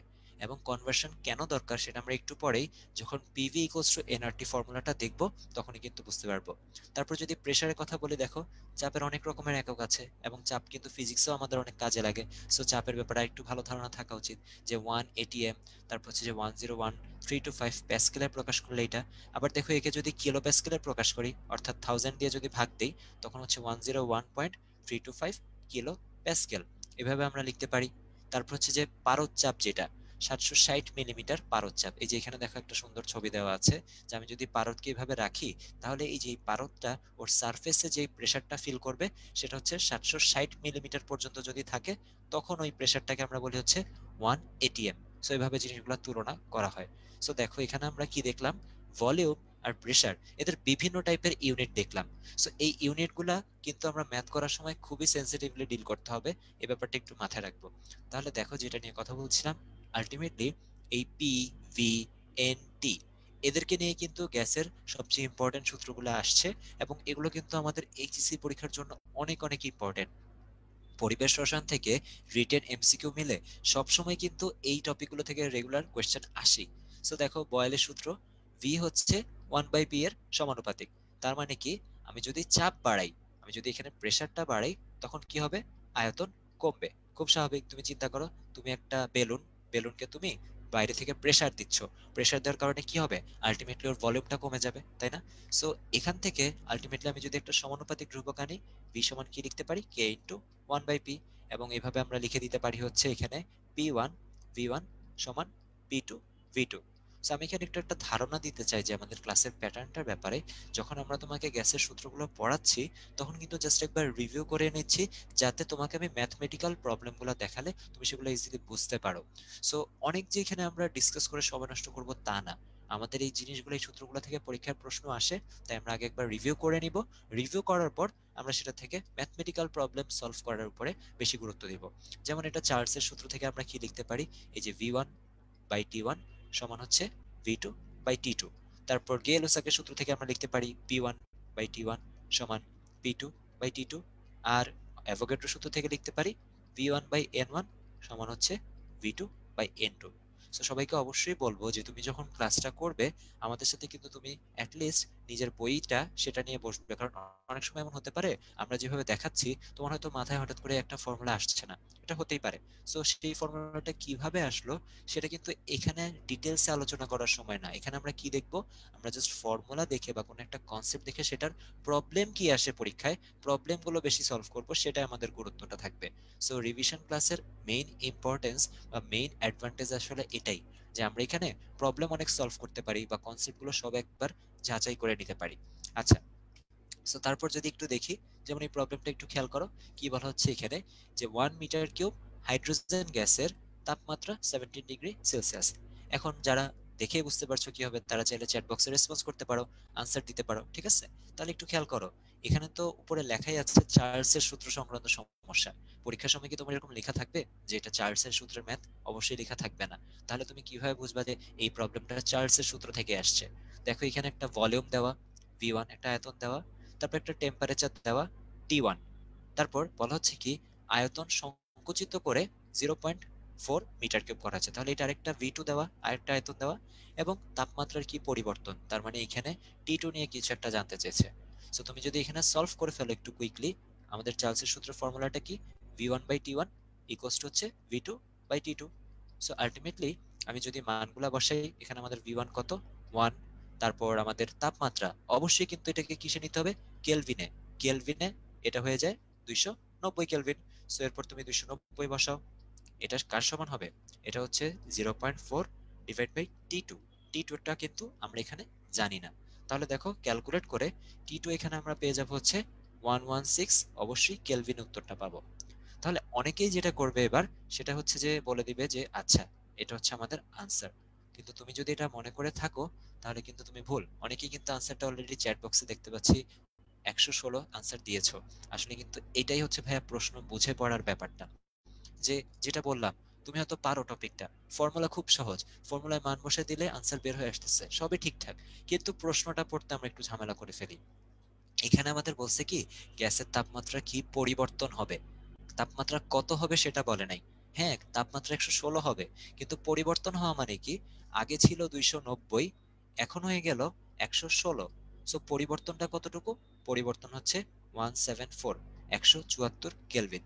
সো পরিবর্তন যদি বলে, অবশ্যই প্রশ্ন পড়ে আমার বুঝতে হবে যে প্রশ্নে আসলে কি জানতে চাচ্ছে। সো এটাই, যে আমরা যখন ক্লাসগুলো করি, আমরা তোমাদেরকে এই ব্যাপারগুলো ধরে ধরে বুঝাই দেওয়ার ট্রাই করি, যে কোনখান থেকে আমার প্রশ্ন আসতে পারে এবং প্রশ্ন পড়ার সময় কোন কোন ব্যাপারগুলো আমাদের খেয়াল রাখতে হবে সলভিং এর ক্ষেত্রে। আচ্ছা, যেমন এখানে একটু খেয়াল করো, পরবর্তী যে প্রবলেমটা, বয়েলের সূত্র সংক্রান্ত সমস্যা। আবারও দেখো, পরীক্ষায় নিশ্চয়ই উপরে লেখা থাকবে না হেডিং যেটা বয়েলের সূত্র সংক্রান্ত সমস্যা। পরীক্ষায় কি থাকবে? সরাসরি ম্যাথমেটিক্যাল প্রবলেমটা থাকবে, বা একটা উদ্দীপক থাকবে, উদ্দীপকের গ বা ঘতে এই প্রবলেমটা থাকলো। এখন দেখো, এখানে আমাদের কি কি দেওয়া? একটা P1 দেওয়া, প্রেসার দেওয়া, তারপর একটা V1 দেওয়া, ঠিক আছে? তারপর দেখা যাচ্ছে কি, এটা আরেকটা P দেওয়া, এটা আরেকটা V দেওয়া, এরকম। এখন তোমার মনে হইতে পারে যে আমি তো বয়েলের সূত্র জানি হচ্ছে P1 V1 equals to P2 V2। তাহলে সবই যদি দেওয়া থাকে, বের করতে বললোটা কি আসলে? তাহলে দেখো এখানে আসলে মার্বেলের আয়তন জানতে চাইছে। সো এই যে যে আয়তনগুলো দেওয়া, এখানে একটা ছোট্ট কথা আছে, যেটা মার্বেল সহ গ্যাসের আয়তন। তুমি কি খেয়াল করছো আমাদের এই যে বয়েল চার্টস, এই সূত্রগুলো কার সূত্র? গ্যাসের সূত্র। সো একটু ঠান্ডা মাথায় যদি চিন্তা করো, আমার কাছে মনে করো একটা পাত্র আছে, এই পাত্রের মধ্যে মনে করো হচ্ছে যে এই মার্বেল গুলো আছে। এখন আমি এখান থেকে যত প্রেসারই দেই না কেন, আলটিমেটলি এই যে সলিড যে মার্বেল আছে, তার কিন্তু আয়তন চেঞ্জ হবে না কোনোভাবে, তাই না? তার কারণ কি? কঠিন পদার্থের তো আয়তন চেঞ্জ হয় না। তুমি চিন্তা করো যে তোমার কাছে কোনো একটা, ওই যে রুবিক্স কিউব মিলায় না, একটা রুবিক্স কিউব আছে, বা ধরো কোন একটা শক্ত বল আছে, হ্যাঁ, এরকম কোনো কিছু একটা তুমি অনেকক্ষণ ধরে প্রেসার দাও, তার কিন্তু ভলিউম চেঞ্জ হবে না। কিন্তু গ্যাসের কি, অল্প একটু প্রেসার দিলেই ভলিউমটা অনেক চেঞ্জ হয়। সো আমি চিন্তা করছি যে এখানে আমাদের এই যে মার্বেল গুলোর সাথে মনে করে এখানে গ্যাস আছে। সো আলটিমেটলি আমি এখানে যাই করব না কেন, এটা কিসের উপর ইফেক্ট করবে? শুধুমাত্র গ্যাসের আয়তনটা পরিবর্তন হবে, মার্বেলের যে আয়তন সেটা কোনো চেঞ্জ হবে না। তো আসলে ধরে নিই আমাদের মার্বেলের আয়তনটা এই ক্ষেত্রেও এক্স, এবং পরবর্তীতে যখন আমি আলটিমেটলি চাপ দিলাম তখনও মার্বেলের আয়তন এক্স। তাহলে আমাদের যে ফর্মুলাটা, এই ফর্মুলায় আমরা পি ওয়ান তো বসাবো 120, ভি ওয়ানটা কত বসাবো? 8.5 ইন্টু 10⁻⁴ মাইনাস এক্স। অর্থাৎ মার্বেলের যে আয়তনটা, যেহেতু কঠিন পদার্থ, এই জন্য ওর আয়তনটা আমরা এখান থেকে বাদ দিয়ে নিচ্ছি। আমরা শুধু কোন আয়তনটা নিয়ে কাজ করব? এই যে দেখো, টোটালটা থেকে আমি যদি মার্বেলের আয়তনটা বাদ দিই, তার মানে আমরা শুধুমাত্র গ্যাসের আয়তন নিয়ে এই ক্ষেত্রে কাজ করব, রাইট? আচ্ছা, এটা সমান কি হবে দেখো, এই যে 100 প্যাসকেল চাপ, 100 কিলো প্যাসকেল, এবং এটার সাথে কি গুণ দেব? 7.6 ইন্টু 10⁻⁴। এটার থেকেও কি বাদ দিতে হবে? মার্বেলের আয়তনটা, কারণ এই আয়তনটাও কি বলা? মার্বেল সহ গ্যাসের আয়তন বলা। সো তুমি যদি এখানে একটু হিসাব নিকাশ করো, এখান থেকে সুন্দর মতো পেয়ে যাবে এক্স এর মানটা, এবং প্রশ্নে কিন্তু এই মানটাই জানতে চেয়েছে। চমৎকার, আমি দেখতে পাচ্ছি মূল আনসার দিয়ে দিয়েছে আমাদের 3.1, আচ্ছা 1.3, উল্টা হয়েছে, 1.3 ইন্টু 10⁻³ ইশতিয়াক বলেছে আমাদেরকে 1.3 ইন্টু 10⁻³। সো অনলাইন ক্লাসে কিন্তু এটা খুব ভালো একটা ওয়ে, তুমি যদি এইভাবে আমাদের সাথে ইন্টারেক্ট করো, কারণ ক্লাসে দেখা যায় অনেক সময় সবার সাথে রেসপন্স নাও করতে পারছি, বাট এখানে যারা আনসারগুলো দিয়ে দেয় অনেকেই অনেক সময় কারেক্ট আনসার দেয়, বাট আমরা মোস্টলি ট্রাই করি যে রেসপন্স করার। যে আদিত্য এখানে কারেক্ট আনসার বলেছে, তারপর হচ্ছে ইশতিয়াক বলেছে, বেশ কয়েকজন এখানে, তারপর আরেকজন ডিভাইস নেমে জয়েন করে ফেলেছো, তোমার নামটা আমি পড়তে পারছি না এই জন্য। আচ্ছা, তো আমরা দেখলাম যে কিভাবে আমরা ফর্মুলা শেখার পর ম্যাথমেটিক্যাল প্রবলেমগুলো এখানে অ্যাপ্লাই করতে পারি, তাই তো? আচ্ছা, তো দেখো ফাইনালি আমি যদি একটু আদর্শ গ্যাসের অবস্থার সমীকরণটা বলি, পরীক্ষার জন্য কিন্তু এটা সবচেয়ে বেশি ইম্পর্টেন্ট। এবং যখন আমরা ক্লাসগুলো নেই, আমরা যেহেতু অনেকদিন ধরে নিচ্ছি, আমাদের কিন্তু একটা, যেটা বললাম, প্রশ্ন অ্যানালাইসিস, কোয়েশ্চেনের ব্যাপারে কিন্তু অনেক ভালো ধারণা থাকে। সো এই জন্য কিন্তু আদর্শ গ্যাস অবস্থার সমীকরণ যখন আমি পড়াচ্ছি, তখন আমি দেখেই বলছি যে এটা বোর্ড পরীক্ষার জন্য 4 স্টার বা 5 স্টার ইম্পর্টেন্ট টপিক এরকম। কারণ পরিবেশ রসায়ন থেকে যদি কোয়েশ্চেন আসে, দেখা যায় কি এই যে পিভি ইকুয়ালস টু এনআরটি, এই ফর্মুলা থেকে কোয়েশ্চেন রেগুলার এসেই থাকে। সো দেখো, এখানে আমি একটা কথা বলবো, ওই যে একক নিয়ে আমাদের একটা কনফিউশন হয় না, যে আর এর তো দুইটা মান, একটা হচ্ছে 0.0821, একটা হচ্ছে 8.31। আমি আসলে কোনটা ইউজ করব বা কোনটা ইউজ করা উচিত, একটু খেয়াল করো। আমি তোমাদেরকে আজকে যেটা বলে দিব সেটা তুমি একদম অ্যাডমিশন পর্যন্ত কাজে লাগাতে পারবে, এটা নিয়ে কখনো কনফিউশনে পড়া লাগবে না। তুমি ফার্স্টে ঠিক করো যে আর এর তুমি কোন এককটা নিয়ে, ধরো আমরা বললাম 0.0821 লিটার এটিএম পার কেলভিন পার মোল, এই এককটা নিয়ে আমরা কাজ করতে যাচ্ছি ফার্স্টে, ঠিক আছে? তাহলে দেখো, এখানে একক কাদের নিয়ে কনফিউশন হয়? পি আর ভি নিয়ে। তার মানে এই ক্ষেত্রে আমাদের পি এর এককটা কি হবে? দেখো এখানে যেহেতু একটা এটিএম আছে, তার মানে অবশ্যই চাপের এককটা হবে এটিএম। আর এখানে যেহেতু একটা ভলিউম আছে, এই যে লিটার, সো অবশ্যই এই ভলিউমটার একক হবে হচ্ছে লিটার। খুব সিম্পল। তার মানে বুঝতেই পারছো, আমরা যদি এবার আরেকটা মানের কথা বলি, সেটা কোনটা? ওই যে আমাদের 8.314 জুল পার কেলভিন পার মোল। একটু খেয়াল করো, এখানে যে জুল জিনিসটা আছে, জুল কি? অবশ্যই সে একটা এসআই একক। তার মানে কি, তোমার এখানে পি আর ভি দুইটারই কোন এককটা ব্যবহার করা উচিত? এসআই যে ইউনিটটা, সেটা কিন্তু ব্যবহার করা উচিত। তাহলে প্রেসারের ইউনিটটা কি হবে? প্রেসার এসআই ইউনিট হচ্ছে প্যাসকেল, বা আমরা এটাকে এভাবেও লিখতে পারি, নিউটন মিটার ইনভার্স টু। এটা কিন্তু এসআই একক। আর আয়তনের এসআই একক কি? Metre cube. সো আলটিমেটলি তুমি যদি এককগুলো ঠিকঠাক রাখো, তাহলে দেখো যখনই তুমি আর এর মান এটা ব্যবহার করবা, পি আর ভি এর একক প্যাসকেল আর মিটার কিউব নিতে হবে। তাহলে এটা সবসময় মনে রাখবো, এবং দেখে বোঝা যাচ্ছে সবে এসে একক নিয়ে কাজ করছি আমরা। আর যখনই তুমি লিটার এটিএম মানটা ব্যবহার করবা, তখন হচ্ছে চাপ এটিএম এ নিব আর আয়তন নিব হচ্ছে লিটারে। সো আমরা বেসিক্যালি আমাদের ক্লাসগুলো কিরকম হয় বা টপিকগুলো কিরকম হয়, কয়েকটা ম্যাথমেটিক্যাল এক্সাম্পলের মাধ্যমে আমরা একটু আইডিয়া নেওয়ার ট্রাই করলাম যে আমাদের এই টপিকটা থেকে কোন জিনিসগুলো ইম্পর্টেন্ট। আর ইনশাল্লাহ তোমরা যারা আমাদের সাথে ভর্তি হয়ে গিয়েছো বা যারা ভর্তি হবে, আমাদের তো এই চ্যাপ্টারের উপর বিস্তারিত লেকচার হবেই, পরিবেশ রসায়নের উপর। সেখানে আমরা পুরো আমাদের যে 2 ঘন্টার ক্লাসটা, পুরো এই চ্যাপ্টারটা নিয়ে অনেক কিছু আরো বিস্তারিত আলোচনা করব, বোর্ড কোয়েশ্চেন ধরে ধরে সলভ করব যে কি ধরনের কোয়েশ্চেন এখান থেকে আসে। তাহলে আজকে এই যে আমাদের কেমিস্ট্রির যতটুকু ডেমো ক্লাস, আমার পক্ষ থেকে এতটুকুই থাকলো। রাতুল ভাইয়া। Thank you Dipra. আমার মনে হয় আমরা এখন বাবলার কাছে চলে যেতে পারি। বাবলা, কি শুনতে পাচ্ছ আমাদের?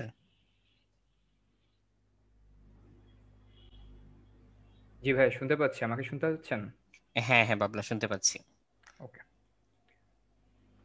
আসসালামু আলাইকুম সবাইকে, সবাইকে আমন্ত্রণ জানাচ্ছি আজকের এই ক্লাসে। আমি শাহরিয়ার ইথান বাবলা, তোমাদের সাথে ইংলিশ পার্টটা নিয়ে খুব সংক্ষেপে একটু আলোচনা করব। আর তার আগে, ক্লাসটা শুরু করার আগে কিছু কথা বলছি। যেহেতু তোমাদের মডেল টেস্ট এবং রিভিশন ক্লাস, তাই আমরা কোন জায়গাটাতে বেশি এমফাসাইজ করছি।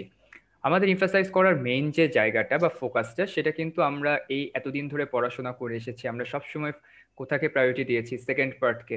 সেকেন্ড পার্টকে প্রায়োরিটি দিতে দিয়ে কিন্তু আমরা ফার্স্ট পেপার পড়িনি বললেই চলে। অ্যান্ড রেজাল্টের ক্ষেত্রে বেশিরভাগ সময় এটাই দেখা যায় যে ইংলিশ সেকেন্ড পেপারের থেকে ফার্স্ট পেপারে নাম্বার কম পাওয়ার কারণে স্টুডেন্টরা কিন্তু এ প্লাসটা মিস করে ফেলে। কারণ ফার্স্ট পেপারে অনেক রিটেন পার্ট থাকে, যেগুলো আমরা ঠিক কিভাবে লিখতে হয়, কোন স্ট্রাকচার ফলো করতে হয়, এই নিয়মগুলো না জানার ফলে আমরা কিন্তু বেশ পিছিয়ে পড়ি। তো আমরা এখানে চেষ্টা করব প্রত্যেকটা ক্লাসে, রিভিশন ক্লাস এবং মডেল টেস্টের আগে যে ক্লাসগুলো হবে, সেখানে তোমাদের কিভাবে রিটেন পার্টটাকে তোমরা আরো বেশি স্ট্রং করতে পারবা, এবং তার সাথে অবশ্যই তো সেকেন্ড পার্ট থাকবেই। আমরা দুই দিক থেকেই তোমাদেরকে গড়ে তোলার চেষ্টা করব। তারই একটা ছোট্ট প্রয়াস আজকে আমরা, এরই ধারাবাহিকতায় আমরা একটা ছোট্ট আলোচনা করি যে রিটেন পার্টের ভিতরে আমাদের সবচেয়ে ভীতিটা যে জায়গায় কাজ করে, অর্থাৎ যে এই সামারি রাইটিং, সামারাইজ করা যেটাকে বলে থাকি, এটা নিয়ে অনেকেই ভয় পায়। আমি নিজেও একসময় ভয় পেতাম। তবে ট্রাস্ট মি, আমার নিয়মটা যদি ফলো করো, সবাই না হলেও অন্তত কিছু স্টুডেন্ট অনেক বেশি উপকৃত হবা। তো ঠিক কিভাবে আমরা সামারি লিখতে পারি একটা প্যাসেজের? তো প্রথম কথা, সামারি লেখার ক্ষেত্রে আমাদের মাথায় রাখতে হবে অবশ্যই যেই প্যাসেজটা দেয়া আছে সেটাকে অন্তত 2বার ভালো মতো পড়তে হবে, এখানকার শব্দের মিনিং গুলো বুঝতে হবে। আমরা আমাদের ক্লাসগুলোতেও এরকম প্যাসেজ ধরে প্রত্যেকটা প্যাসেজ নিয়ে আলোচনা করব, অ্যান্ড প্রত্যেকটা লাইনে গো থ্রু করে দেখিয়ে দিব কোনটা কোন অর্থে ব্যবহৃত হয়েছে। দুটো জিনিস হবে, একে তো আমরা বাসায় ইএফটি অর্থাৎ ইংলিশ ফর টুডে কে অনেক বোরিং বলে মনে করতাম অ্যান্ড পড়তাম না, সেই পড়াটা আমাদের ক্লাসে হয়ে যাবে। দ্বিতীয়ত, অনেক বেশি ভোকাবুলারি আমরা শিখবো, আমাদের ভোকাবুলারি অর্থাৎ সিনোনিম অ্যান্টোনিম অনেক বেশি এনরিচড হবে। অ্যান্ড তৃতীয়ত, দেখা যাবে যে এখানে অনেকগুলো গ্রামাটিক্যাল পার্ট হিডেন অবস্থায় থাকে, যে কোনটা কোন পার্টস অফ স্পিচ, কোন সেন্টেন্সেস সিম্পল, কোনটা কমপ্লেক্স, এই বিষয়গুলোকেই আমরা তোমাদেরকে ধরিয়ে দেওয়ার চেষ্টা করব। তাহলে আর কথা না বাড়িয়ে চলো আমার নিয়মটা দেখা যাক যে কি নিয়মে একটা সামারি লেখা যায়। তাহলে দেখো, প্রথম কথা, according to some myths and legends. তো কথা ভাইয়া, মিথ মানে কি? মিথ মানে হচ্ছে পৌরাণিক কথাবার্তা, যেগুলো কাহিনী আমরা যেটাকে বলে থাকি। তোমাদের ভেতরে অনেকেই আছো যাদের মিথোলজি পড়তে অনেক পছন্দ। আমারও অনেক মিথোলজি পড়তে ভালো লাগে, গ্রিক মিথোলজি বা প্রাচীন অনেক মিথোলজি আছে, মানে যেগুলো কল্প কাহিনী, যার সত্যতা আছে কি নাই সেটা আমরা জানি না, বাট এটা প্রচলিত, বই পুস্তকে হোক আর মানুষের মুখে হোক, সেগুলোকে আমরা মিথ বলে থাকি। আর লেজেন্ড, লেজেন্ড কাদেরকে বলি আমরা? বঙ্গবন্ধু শেখ মুজিবুর রহমান, তিনি একজন legend. Lionel Messi, Cristiano Ronaldo, Diego Maradona, পেলে, এরা সবাই হচ্ছে লেজেন্ড। লেজেন্ড মানে কি? কিংবদন্তি। মাথায় রাখবা, লেজেন্ড শব্দের দুটো অর্থ, একটা কিংবদন্তি আর একটা হচ্ছে কাহিনী।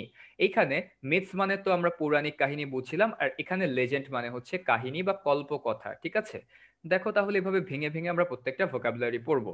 তো গাজী পীর ওয়াজ আ মুসলিম Saint who is said to have spread Islam in the parts of Bengal close to the Sundarban. তাহলে এটা বলা হয়ে থাকে গাজী পীর একজন মুসলমান পীর ছিলেন, যিনি সুন্দরবনের আশপাশ থেকে বাংলায় ইসলাম প্রচারটাকে ত্বরান্বিত করেছিলেন। He was credited with many miracles. তো মিরাকল মানে কি? অলৌকিক ক্ষমতা, অর্থাৎ তার প্রচুর অলৌকিক ক্ষমতা ছিল। For example, he could supposedly calm dangerous animals and make them docile. তার মানে কি? উদাহরণস্বরূপ, তিনি ভয়ঙ্কর পশু পাখিদেরকে শান্ত করতে পারতেন এবং তাদেরকে ডোসাইল বানাতেন। তাহলে ডোসাইল শব্দটার অর্থ কি? ডোসাইল মানে হচ্ছে কাউকে অনুগত করার চেষ্টা করা। ক্লাসের টিচাররা যখন স্টুডেন্টদেরকে থাপাতে চায় তখন তারা কি করে, দে are trying to make the students ডোসাইল। তাহলে ডোসাইল মানে কি, কাউকে ঠান্ডা করা, কাউকে চুপচাপ করিয়ে দাও, এটাকে আমরা হচ্ছে ডোসাইল বলি, অনুগত বানানো। সো হোয়াট এভার, সামনের দিকে যাই। He is usually depicted in parts or scroll paintings riding a fierce looking Bengal tiger. খেয়াল করে দেখো, ডেপিক্টেড মানে কি, চিত্রায়িত করা, কোনো কিছুকে ফুটিয়ে তোলা। তাকে কিসের মাধ্যমে ফুটিয়ে তোলা হয়েছে বা চিত্রায়িত করা হয়েছে? পার্টস অথবা স্ক্রল পেইন্টিংস। তাহলে স্ক্রল পেইন্টিংস বা পার্ট জিনিসটা কি? যারা পুরোনো দিনের রাজা বাদশাদের মুভি বা টিভি সিরিজ দেখেছো, দেখবা তাদের কাছে যে মেসেজগুলো বা চিঠিগুলো আসতো সেগুলো কিন্তু একটা লম্বা কাগজে লেখা থাকতো, সেটাকে রোল করে রাখা হইতো। ওই রোলটা কেউ খুলে ধরতো, তারপরে এক সাইডে উপর থেকে নিচ পর্যন্ত পড়া হইতো, আবার সেটাকে রোল করে রেখে দেওয়া হইতো। এই জিনিসটাকে কি বলা হয়? এগুলোকে বলা হচ্ছে স্ক্রল। আমরা ফেসবুকের হোম পেজ স্ক্রল করি না, অর্থাৎ উপর থেকে নিচে যাই।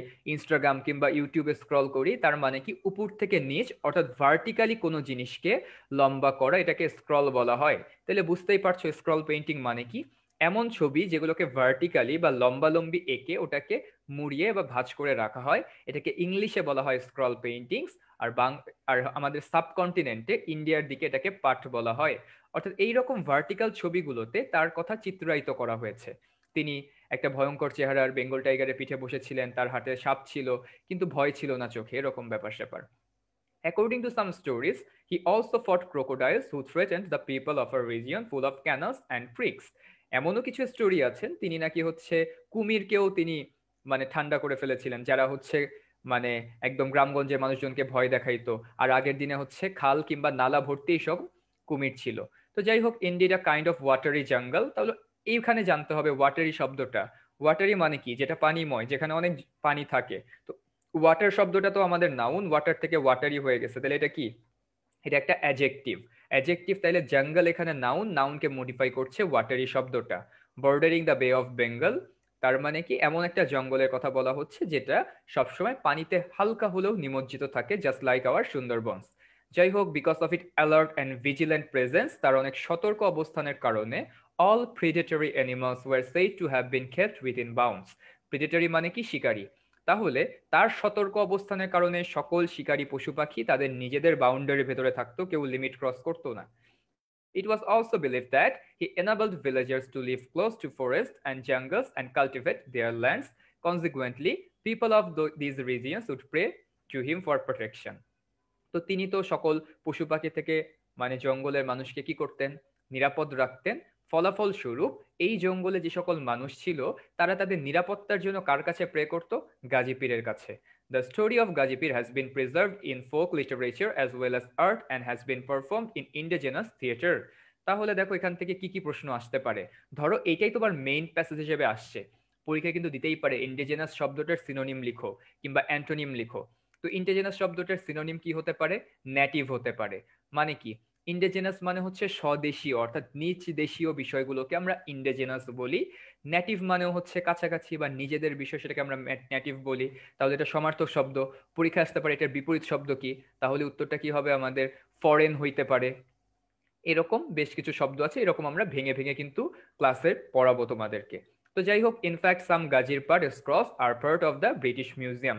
এমনকি ব্রিটিশ মিউজিয়ামেও কিন্তু তাদের কথা বলা আছে। তো আমাদের প্যাসেজটা পড়া কিন্তু শেষ, আমাদের কাজ কি? একটা সামারি লেখা। তো ভাইয়া আপুরা, তোমাদের উদ্দেশ্যে যে সাজেশনটা দিব খুব ভালো করে খেয়াল করবা। তুমি পরীক্ষার হলে 5 মিনিট টাইম শুধুমাত্র প্যাসেজটা পড়বা। প্যাসেজটা পড়া শেষ, প্রশ্নটা উল্টায় রাখবা, ভুলেও সামারির দিকে বা প্যাসেজটার দিকে তাকাবা না। তোমার কাজ হবে তুমি খাতায় যে পৃষ্ঠায় সামারি লিখবা অথবা লাস্টের পৃষ্ঠায় যে খাতায় পেন্সিল দিয়ে এক সাইডে একটু রাফ করার মতো কিছু পয়েন্ট লিখবা। পয়েন্টগুলো কেমন হতে পারে? যেমন মাত্রই পড়লাম তোমাদের সাথে আমি, তো আমার মাথায় কি কি পয়েন্ট আছে। যেমন শুরু হয়েছিল, এখানে কাকে নিয়ে কথা হচ্ছে? গাজী পীরকে নিয়ে কথা হচ্ছে। গাজী পীর কি ছিলেন? গাজী পীর তিনি আমাদের সাবকন্টিনেন্টে ইসলাম ধর্ম প্রিচ করতে এসেছিলেন। তাহলে ইসলাম প্রিচ করতে এসেছিলেন, এটা একটা প্রথম পয়েন্ট আমাদের। সেকেন্ডে যেন আর কি বলেছিলাম একটু মনে করি তো আমরা। হ্যাঁ, তিনি ইসলাম প্রিচ করতে এসেছিলেন, তার অনেক মিরাকেল ছিল, অনেক অলৌকিক ক্ষমতা ছিল তার হাতে। ওকে, সেকেন্ড পয়েন্ট। থার্ড পয়েন্টটা কি হতে পারে? অনেক অলৌকিক ক্ষমতা ছিল তার ভিতরে, তিনি যত প্রিডেটরি অ্যানিমাল আছে তাদেরকে ডোসাইল বানাতে পারতেন, তাদেরকে শান্ত করতে পারতেন, তার একটা অলৌকিক ক্ষমতা। আচ্ছা, এতে করে গ্রামবাসীরা একসময় ভীত সন্ত্রস্ত থাকলেও পরবর্তীতে তারা কিন্তু অনেক সেফ অ্যান্ড সিকিউর ফিল করতো। ভিলেজার্সদের একটা ব্যাপার স্যাপার আছে। আর তার যে এত স্টোরিগুলো, এটা আমরা কিসের মধ্যে দিয়ে জানতে পেরেছি? স্ক্রল পেইন্টিং, তারপরে আমরা লাস্টে দেখলাম হচ্ছে কি যেন ছিল, ফোক লিটারেচার, ইভেন ব্রিটিশ মিউজিয়ামেও কিন্তু তার কথা বলা আছে। তো এইরকম কিছু পয়েন্ট আমরা লিখে ফেললাম। কয়টা পয়েন্ট হলো? একটা, দুইটা, তিনটা, চারটা, পাঁচটা। দেখো, আমরা একটা প্যাসেজ যদি 5 মিনিট পড়ি, এরপরে কিন্তু এরকম পয়েন্ট আউট করা কোনো ঘটনা না। পয়েন্ট আউট করলাম। এখন তোমার কাজ হবে, তুমি খাতায় যে পৃষ্ঠায় অ্যান্সারটা লিখবা সেখানে প্রত্যেকটা পয়েন্টকে একটা করে বাক্যে কনভার্ট করে ফেলো। যেমন আমার মাথায় কি কি আসছে দেখো, গাজী পীর ইসলাম প্রিচ করেছেন, তাহলে কি বলবো? গাজী পীর was the Muslim Saint who spreaded Islam in the Indian subcontinent. একটা লাইন হয়ে গেল। দ্বিতীয় line, he had many miracles such as he could make the predatory animals docile and calm। তো দুইটা বাক্য হয়ে গেল আমাদের। Back to that time the villagers use to live in, তোমার যত ভয় ভীতিতে আছে, সবসময় একটা ভীত সন্ত্রস্ত অবস্থায় বসবাস করতো। But after that they started to leave peacefully by the miracle of গাজীপীর। তো এখান থেকে তুমি আরো দুটো লাইন কিন্তু লিখে ফেলতে পারো, তিনটা চারটা লাইন হয়ে গেল। And finally the story of গাজীপীর is storeyed বা স্টোর্ড বলতে পারো, stored in scroll paintings, folk literature and in the British Museum. That is why we came to know the story about Gazipir। তাহলে দেখো, কোনো grammatical রুলের সাহায্য নিতে হয় নাই, কিচ্ছু মুখস্থ করতে হয় নাই, অ্যান্ড একটা বাক্যের রিপিটেশনও সম্ভব না। কারণ আমাদের ব্রেন তো অতটা ভালো না যে একটা প্যাসেজ একবার পড়লাম সেটা হুবহু মুখস্থ করে খাতায় লিখে দিলাম। তাহলে এই নিয়মটাকে যদি ফলো করি তাহলে কি হবে? প্রথমত আমাদের রিপিটেশনটা অ্যাভয়েড করতে পারবো আমরা, যে আমাদের ঠিক প্যাসেজে যে কথাটা আছে সেই কথাটা হুবহু লেখা সম্ভব না, আমাদের ব্রেন অতটাও শক্তিশালী না, এটা প্রথম কথা। দ্বিতীয় কথা, আমরা আমাদের নিজেদের ভাষায় খুব সুন্দর গুছায়ে 5 থেকে 6 লাইনের ভিতরে এরকম পয়েন্ট আকারে লিখে ফেলতে পারবো। সো যাদের এই আইডিয়াটা এখনো পছন্দ হচ্ছে না, তারা কি করবা, বাসায় চট করে প্র্যাকটিস করে দেখবা যে 5 থেকে 10 মিনিট একটা প্যাসেজ পড়ার পরে আগে 5টা পয়েন্ট লিখবো। এই পয়েন্টগুলোকে পরবর্তীতে আমরা কিসে কনভার্ট করব? একটা বাক্য কিংবা একটা সেন্টেন্সে কনভার্ট করব। দেখবো একটা সামারি হয়েছে কি হয় নাই। দেখবা প্রথম প্রথম লিখতে একটু কষ্ট হচ্ছে, দু এক জায়গায় গ্রামাটিক্যাল এরর পাচ্ছ তুমি, বা ভোকাবুলারি মনে পড়ছে না।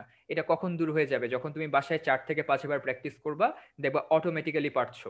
এই জন্য তাহলে সামারি অনেকেই আছে তোমাদের ভেতরে, দেখা যাবে রেগুলার ক্লাস নেওয়ার টাইমে বলবা যে ভাই সামারিটা একটু লিখে দেন, ভাই আমি তো মেমোরাইজ করি, কয়টা সামারি মেমোরাইজ করব।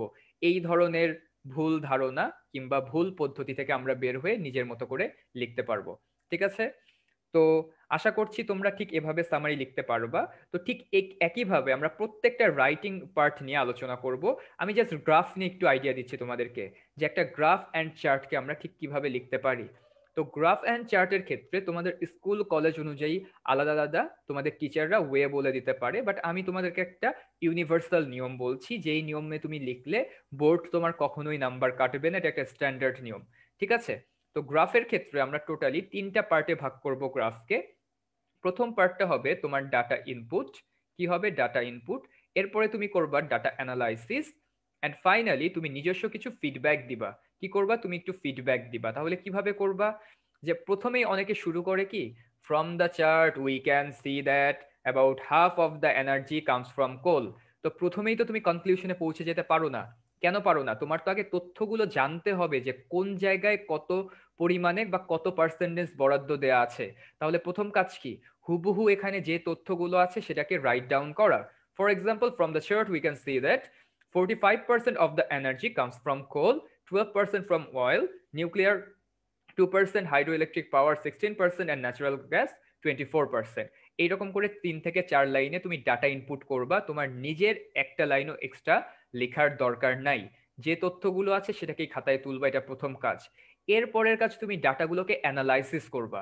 অ্যানালাইসিস বলতে তুমি বলবা, from the chart we can see that coal is the major source of energy in USA. তাহলে এটা যে মেজর সোর্স নাকি মাইনর সোর্স কখন জানছো? যখন তুমি ডাটাগুলো তুলছো আগে খাতায়, তারপরে, তাই না? এরপরে তুমি ব্যাখ্যা করছো সবচেয়ে হাইয়েস্ট কোনটা কোল, লোয়েস্ট কোনটা নিউক্লিয়ার, মাঝামাঝিতে কে কে আছে, hydro electric, natural gas, oil, এরা মাঝামাঝি জায়গায় আছে। এগুলোকে বলা হয় হচ্ছে ডাটা অ্যানালাইসিস। তো ডাটা অ্যানালাইসিসের জন্য তুমি 4 থেকে 5 লাইন বরাদ্দ করলা এখানে, এন্ড ফাইনালি তোমার টার্গেট থাকবে ফিডব্যাক। তো ফিডব্যাকে যে কি লিখবো ভাইয়া? তো এখানে প্যারাগ্রাফ লেখার সময় যেমন আমরা ক্রিয়েটিভ ওয়েতে 1 থেকে 2টা লাইন লিখি, এখানে তুমি সেম কাজটা করতে পারো। যেমন কোল ব্যবহার করলে ক্ষতি কি হয়, তোমরা সবাই সায়েন্সের স্টুডেন্ট, তোমাদের কিন্তু আইডিয়া আছে কোল ব্যবহার করলে কি হয়। পরিবেশে কিন্তু দূষণ খানিকটা বেশি হয়, নিউক্লিয়ার এনার্জিতে কিছুটা রিস্ক আছে। এছাড়া তোমার ন্যাচারাল গ্যাস, তুমি তারপর এখানে কিন্তু দেখতে পাচ্ছি আমাদের রিনিউয়েবল এনার্জি সোর্সের কথা কিন্তু এখানে ওইভাবে কিন্তু মেনশন করা নাই। সো তুমি দু একটা কথা বলে দিতে পারো, still USA is using coal as there prime sources of কি ইলেকট্রিসিটি। তো হুইচ ইজ হার্মফুল, হ্যান ত্যান এরকম কথা বলতে পারো। দে আর less dependent on nuclear energy, which is absolutely right. মানে এখানে যে 2% আছে এখান থেকেও সরে আসা উচিত, বা কোল আর একটু কমানো উচিত, অয়েল বাড়ানো উচিত, বা ন্যাচারাল গ্যাস কমানো উচিত, বাড়ানো উচিত, এরকম নিজের ভাষায় তুমি 2 থেকে 3 লাইন লিখে দিবা, যেটাকে আমরা ফিডব্যাক পার্ট বলে রাখছি। তো এখন কথা ভাই, এই তিনটাকে কি 3টা আলাদা প্যারায় লিখবো, সেটা টোটালি আপ টু ইউ। তুমি চাইলে 3টাকে আলাদা 3টা প্যারায় লিখতে পারো, তুমি চাইলে 3টাকে একটা প্যারাতেও লিখতে পারো, বাট তোমার প্যাসেজটা পড়ে যাতে মনে হয় যে 3টা পার্টকে তুমি সিকোয়েন্স মেইনটেইন করে লিখতে পেরেছো। অনেকের প্রশ্ন, ভাইয়া চার্টটা কি খাতায় তুলতে হবে, না খাতায় তোলা নাই, দরকার নাই কোনো। অনেকের প্রশ্ন, ভাই এটা কি টাইটেল দিতে হবে, টাইটেল দেওয়াটা ঐচ্ছিক। ঐচ্ছিক বলতে তুমি চাইলে টাইটেল দিতেও পারো, নাও পারো, এর জন্য তোমার নাম্বার কাটবে না। টাইটেল দিলে কিভাবে দিব, এখানে যে প্রশ্নটা আছে এই প্রশ্নটাকেই তুমি খাতায় একটু চেঞ্জ করে লিখবা। যেমন a pie chart showing the sources of electricity in USA ব্র্যাকেটে 1980, এটাই হয়ে যাবে তোমার টাইটেল। তাহলে গ্রাফের টাইটেল থেকে শুরু করে কনক্লুশন, প্রত্যেকটার স্টেপ বাই স্টেপ আলোচনাগুলো কোথায় হবে, আমাদের যে রেগুলার ক্লাসগুলো সেখানে।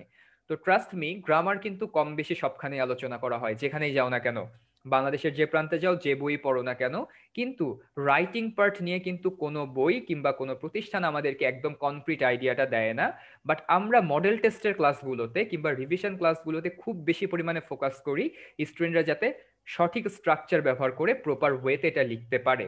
তো এই ধরনের যদি আরো নিয়ম জানতে চাও যে ঠিক কিভাবে আমাদের ইমেইল লিখতে হয় কিংবা কিভাবে আমাদের প্যারাগ্রাফ বা এসে লিখতে হয়, তাহলে কিন্তু অবশ্যই এনরোল হবা আমাদের এই প্রোগ্রামে। তো তোমাদের সাথে হয়তো রেগুলার ক্লাসে আবারও দেখা হবে। তো ততক্ষণ পর্যন্ত আমি বিদায় নিচ্ছি, সবার প্রতি শুভকামনা। ব্যাক টু রাতুল ভাইয়া। Thank you. তোমরা স্টুডেন্টরা যারা এই মুহূর্তে উপস্থিত ছিলে তারা নিশ্চয়ই খেয়াল করেছো যে বাবলা ভাইয়া তোমাদেরকে কিভাবে প্রত্যেকটা প্রবলেম আলাদা করে হচ্ছে পয়েন্ট আউট করে দিচ্ছেন যে কোন ধরনের প্রবলেমকে কিভাবে ডিল করতে হয়। তো এই জিনিসগুলোই তোমরা হচ্ছে ক্লাসগুলোতে দেখতে পাবে। তো আমি চলে যাচ্ছি ফিজিক্সের 2-1টা টপিকে। তো এখানে তোমরা হচ্ছে রুটিনটা দেখতে পাচ্ছ, যদিও রুটিনটা নিয়ে আমি পরে কথা বলবো। তোমাদেরকে শুরুতে আমি বলছিলাম যে অ্যাটমিক স্ট্রাকচার নিয়ে, যে আমি ফিজিক্সের ছোট্ট একটা ডেমো দিতে চাই, খুব বেশি টাইম নিব না, মিনিট 5-এর মতো। যে অ্যাটমিক স্ট্রাকচার নিয়ে কথা বলছিলাম, তো অ্যাটমের চ্যাপ্টারটা অনেকে অনেক সময় হচ্ছে ইগনোর করে থাকো, কিন্তু এখান থেকে অনেক সময় প্রশ্ন চলে আসে বা বেশ ভালো ভালো প্রশ্ন এখান থেকে হয়। যেমন প্রথমত রাদারফোর্ডের যে এক্সপেরিমেন্টটা ছিল তার মাধ্যমে নিউক্লিয়াস সম্পর্কে আমরা আইডিয়া পাই। তো সেই রাদারফোর্ডের এক্সপেরিমেন্টের উপরে ভিত্তি করে বোরের একটা পরমাণু মডেল থাকে। তো সেই বোরের পরমাণু মডেল থেকে অনেক সময় নানান ধরনের প্রশ্ন আসে। যেমন এই মুহূর্তে আমরা আমাদের সামনে একটা বোরন অ্যাটম দেখতে পাচ্ছি। এটা হচ্ছে একটা নিউট্রাল অ্যাটম। বোরনের মধ্যে হচ্ছে 5টা প্রোটন থাকে, 5টা নিউট্রন থাকে। আমি তোমাকে জিজ্ঞেস করতে চাচ্ছি যে হোয়াট ইফ আমি এখানে একটা নিউট্রন ঢুকাই দিলাম, বাড়তি দিয়ে দিলাম, তো এটা হচ্ছে বোরন 11 হয়ে গেল। আমি যদি আরো একটা নিউট্রন এর মধ্যে ঢুকাই দেই, তাহলে বোরন 12 হয়ে গেল। এই যে দেখো এখন নাচানাচি করতেছে, বোরন 12 অ্যাকচুয়ালি আনস্টেবল। তো এই স্টেবিলিটি কিংবা এরকম আনস্টেবল কখন হয়ে যায় স্টেবল থেকে, সেগুলো হচ্ছে এই চ্যাপ্টারটাতে বিভিন্ন সময় হচ্ছে আলোচনা করা হয়। যেমন হচ্ছে নিউট্রন প্রোটনের রেশিও একটা সার্টিন নাম্বারের উপরে চলে গেলে, যেমন 1.4 এর উপরে চলে গেলে। সো এই ধরনের জিনিসগুলো হচ্ছে এখান থেকে মাঝে মধ্যে অবজেক্টিভে চলে আসে। আবার হচ্ছে এখান থেকে ধরো সাবজেক্টিভ যে প্রশ্নগুলো আসে, সেখানে একটা বড় পার্ট হচ্ছে তোমার রাদারফোর্ডের যে স্ক্যাটারিং যে পরীক্ষাটা ছিল ওই পরীক্ষাটা থেকে, এবং এটার ফলাফল স্বরূপ আমরা যে জিনিসগুলো পাই, বোরের যে পরমাণু মডেল এটার উপরে ভিত্তি করে পরবর্তীতে দেওয়া বোরের যে সংশোধনী, সেখান থেকে হচ্ছে যে শক্তি স্তরগুলো পাওয়া যায়, সেই শক্তি স্তরগুলোর মধ্যে ইলেকট্রন যখন চলাফেরা করে তখন হচ্ছে সে হয় এনার্জি অ্যাবজর্ব করে কিংবা এনার্জি রিলিজ করে। সো চলো আমরা একটু রাদারফোর্ডের এক্সপেরিমেন্টটা দেখে নিই। এটা তোমরা হয়তো অনেকে বইয়ে পড়েছো। সো সেটার জিনিসটা রূপটা দেখতে কেমন সেটা আমি একটু দেখাই এখানে। আলফা পার্টিকেল ছুঁড়ে মারলে এই যে দেখো আলফা পার্টিকেল গুলো নিচ থেকে উপরে উঠে এসছে। আমি যদি ট্রেস দেই তাহলে দেখো গোল্ডের যে অ্যাটম তার ভিতর দিয়ে এই যে বেগুনি রঙের আলফা পার্টিকেল গুলো যাওয়ার সময় এইভাবে নিউক্লিয়াসের কাছে আসলে ধাক্কা খেয়ে দূরে সরে যেতে পারে। বেশিরভাগই সোজা চলে যায়, কিছু কিছু হচ্ছে ধাক্কা খেয়ে ফেরত আসে। এটাকে যদি আমি আরেকটু জুম করে দেখি তাহলে এই যে দেখো, মূল নিউক্লিয়াসটার একদম কাছে যেগুলো সেগুলো হচ্ছে ধাক্কা খেয়ে এরকম করে দূরে সরে যায়, আর যেগুলো দূর দিয়ে চলে যায় সেগুলো তো সরাসরি চলেই যায়, এগুলাকে আর কেউ আটকাতে পারে না বা বাধা দিতে পারে না। তো সত্যিকার অর্থে পরমাণুর যে বেশিরভাগ অংশ ফাঁকা সেটা এই ছবিটা দেখলে বোঝা যায়। তো এই ফাঁকা ফাঁকা অংশের ভিতর দিয়ে আলফা পার্টিকেল গুলো চলে যাচ্ছে, আর ঠিক নিউক্লিয়াসে ধাক্কা খেলে তখন সে এদিক সেদিক স্ক্যাটার্ড হয়ে যাচ্ছে। তো বাস্তবে জিনিসটা দেখতে কিরকম? বাস্তবে হচ্ছে দেখতে এইরকম, এই যে একটা জায়গা থেকে আলফা পার্টিকেল আসে, মাঝখানে দেখো চিহ্নিত করা যে গোল্ড ফয়েল, এটার ভিতর দিয়ে যাওয়ার সময় ডিটেক্টরে যখন ঢুকবে তখন দেখে আমরা বুঝতে পারবো যে কত অ্যাঙ্গেলে এই ডিটেক্টরে ঢুকলো। ডিটেক্টরটা নাড়াচাড়া করা যায়, যেমন এখানে দুইটা ডিটেক্টর, একটা একটা ডানে একটা বামে, সেরকম করে ঘুরানো যায় ডিটেক্টর গুলাকে অ্যাঙ্গেল অনুযায়ী। তো আমি যদি এর পিছনের কারণটা জানতে চাই, যে দেখো পর্দাটা আমি সরাই, তাহলে এই যে দেখো যখন এই যে গোল্ড অ্যাটমের ভিতর দিয়ে আলফা পার্টিকেল গুলো যাচ্ছে, তখন যেটা নিউক্লিয়াসে ধাক্কা খায় বা কাছাকাছি চলে আসে সেটা হচ্ছে ধাক্কা খেয়ে এক সাইডে সরে আসে, আর বাকিগুলো সোজা চলে যায়। তো এখান থেকে তোমরা হচ্ছে বোরের মডেলটা সম্পর্কে একটা ভালো আইডিয়া পাবে, যেটা রাদারফোর্ডের এই পরীক্ষালব্ধ ফলাফলের উপরে ভিত্তি করে বোর পরে সংশোধনী হিসেবে দিয়েছিলেন। কারণ রাদারফোর্ডের অ্যাটমে কি প্রবলেম ছিল, সেখানে হচ্ছে যে সৌর মডেল হিসেবে যেটা ধরে নেওয়া ছিল সেখানে বেশ কিছু জিনিস ও ব্যাখ্যা করতে পারতো না। তো সেখান থেকে আমরা হচ্ছে পরবর্তীতে বোরের পরমাণু মডেলটা পাই। বোরের পরমাণু মডেলে আমরা যে বিভিন্ন শক্তি স্তরগুলো পাই, এই শক্তি স্তরগুলো থেকে যখন ইলেকট্রন অন্য শক্তি স্তরে যায় তখন বিভিন্ন রকম বর্ণালী তৈরি হয়। দেখো আমার এই যে পেজটা আমি তোমাদেরকে শেয়ার দিয়েছি, পেজের উপরে একদম ছোট ওয়েভলেংথ থেকে শুরু করে বড় ওয়েভলেংথ পর্যন্ত স্পেকট্রামটা দেখানো আছে। তো এখানে আমি যদি এখন হচ্ছে এরকম করে বলি তোমাকে যে এই যে ইলেকট্রনটা হচ্ছে প্রথম শক্তি স্তরে নেমে আসে, সেটা যে কোনো শক্তি স্তর থেকেই হোক প্রথম শক্তি স্তরে নেমে আসে, তাহলে এই যে 100 ন্যানোমিটারের কাছাকাছি থাকে ওয়েভলেংথ গুলা, সে যে ওয়েভলেংথ গুলা বিকিরণ করে, এখান থেকেই আসলে লাইম্যান সিরিজটা তৈরি হয়। যদি 2 নম্বরে আসি তাহলে হচ্ছে বামার, এবং বামারটা দেখো এই যে এখানে বিভিন্ন শক্তি স্তর থেকে যখন বামারে নেমে আসে তখন ভিজিবল স্পেকট্রামের ভিতরে হচ্ছে লাইট গুলাকে পাওয়া যায়। সো এই লাইট গুলাকে চোখে দেখা পসিবল। সো এই যে ভিজিবল স্পেকট্রামের ভিতরে তোমরা উপরে ছোট্ট একটা তীর চিহ্ন দেখতে পাচ্ছ, এই তীর চিহ্নটা নড়াচড়া করে, যে বিভিন্ন স্তর থেকে যখন এই দ্বিতীয় শক্তি স্তরে নেমে আসে তখন কিরকম কিরকম হয় সেটা দেখার জন্য। তো এখানে দেখো আমি হচ্ছে তৃতীয় শক্তি স্তর থেকে যদি দ্বিতীয় শক্তি স্তরে নামাই, সেটা হচ্ছে এই যে ইনফ্রারেডের কাছাকাছি যায়। যদি আমি চতুর্থ শক্তি স্তর থেকে দ্বিতীয় শক্তি স্তরে ইলেকট্রনটাকে নামাই, তাহলে আমরা হচ্ছে এই যে এখানে দেখতে পাচ্ছি যে সবুজ এবং নীলের মাঝামাঝি যে কালারটা, এই কালারের হচ্ছে একটা আলো দেখতে পাচ্ছি। আমি যদি এর উপরেরটা থেকে পঞ্চম থেকে নামাই তাহলে আবার হচ্ছে তোমার ভায়োলেটের দিকে চলে যায়, ভায়োলেট এবং আলট্রা ভায়োলেটের দিকে চলে যেতে থাকে। আরো উপরে উঠাতে থাকলেও এখান থেকে দ্বিতীয় শক্তি স্তরে নেমে আসলে আমরা আস্তে আস্তে আরো ছোট ছোট তরঙ্গ দৈর্ঘ্য পেতে শুরু করব, যেটা আমাদের ভিজিবল স্পেকট্রামের বাইরে, সেগুলো আমরা চোখে দেখতে পাবো না। তো এখান থেকে যে প্রশ্নগুলো আসে, তোমরা তো ফিজিক্যালি ব্যাপারটা বুঝলে যে কিভাবে কাজ করে। প্রশ্নগুলো যেগুলো আসে সেগুলো হচ্ছে এই যে ওয়েভলেংথ কত, তরঙ্গ দৈর্ঘ্য কত, ফ্রিকোয়েন্সি কত, এগুলো জানতে চাই। তো সেটার জন্য আমরা একটা ফর্মুলা ইউজ করি যে 1/λ equals r into 1/n1² minus n2²। তো এই ফর্মুলাটা আমরা নর্মালি ইউজ করে থাকি। তো n1 n2 কি জিনিস, ওই যে যেই স্তর থেকে যেই স্তরে লাফালাফি করে ইলেকট্রনগুলা সেই স্তরের যে প্রধান কোয়ান্টাম নাম্বার, সেই কোয়ান্টাম নাম্বারগুলো। তো রিডবার্গ কনস্ট্যান্ট যেটা 1.097 10⁷ পার মিটার, এটা বসিয়ে দিলে আমরা স্তরের সংখ্যাগুলো বা নাম্বারগুলো বসালে এখান থেকে রেজাল্টটা পেয়ে যাই।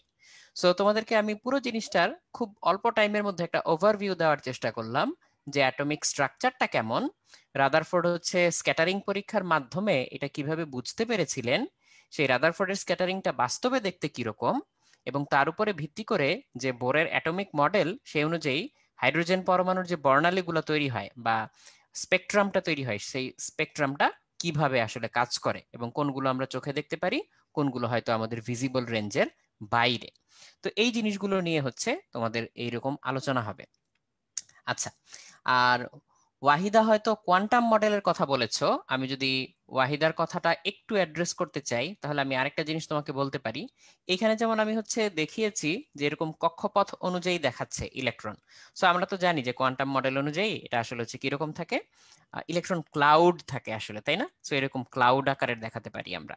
সো এই রিপ্রেজেন্টেশনটাও এখানে আছে, কিন্তু বোরের পরমাণু মডেল যেহেতু আমরা স্টাডি করছি আমাদের সিলেবাসের জন্য, সেখানে আমরা অরবিট আকারেই হচ্ছে জিনিসটাকে এক্সপ্লেন করব, ক্লাউড আকারে না, আমরা অরবিট আকারে এক্সপ্লেন করব।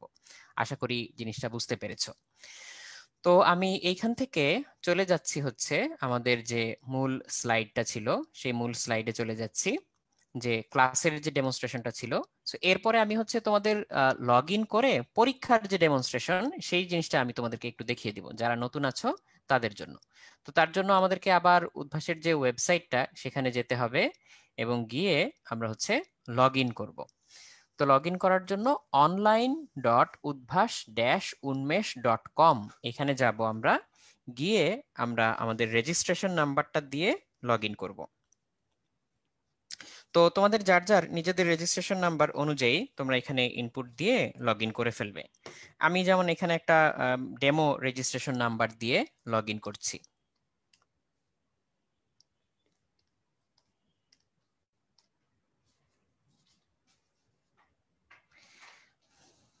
আমি লগ ইন করে তোমাদেরকে দেখিয়ে দিচ্ছি যে ক্লাস এবং পরীক্ষা কিভাবে দিতে হচ্ছে।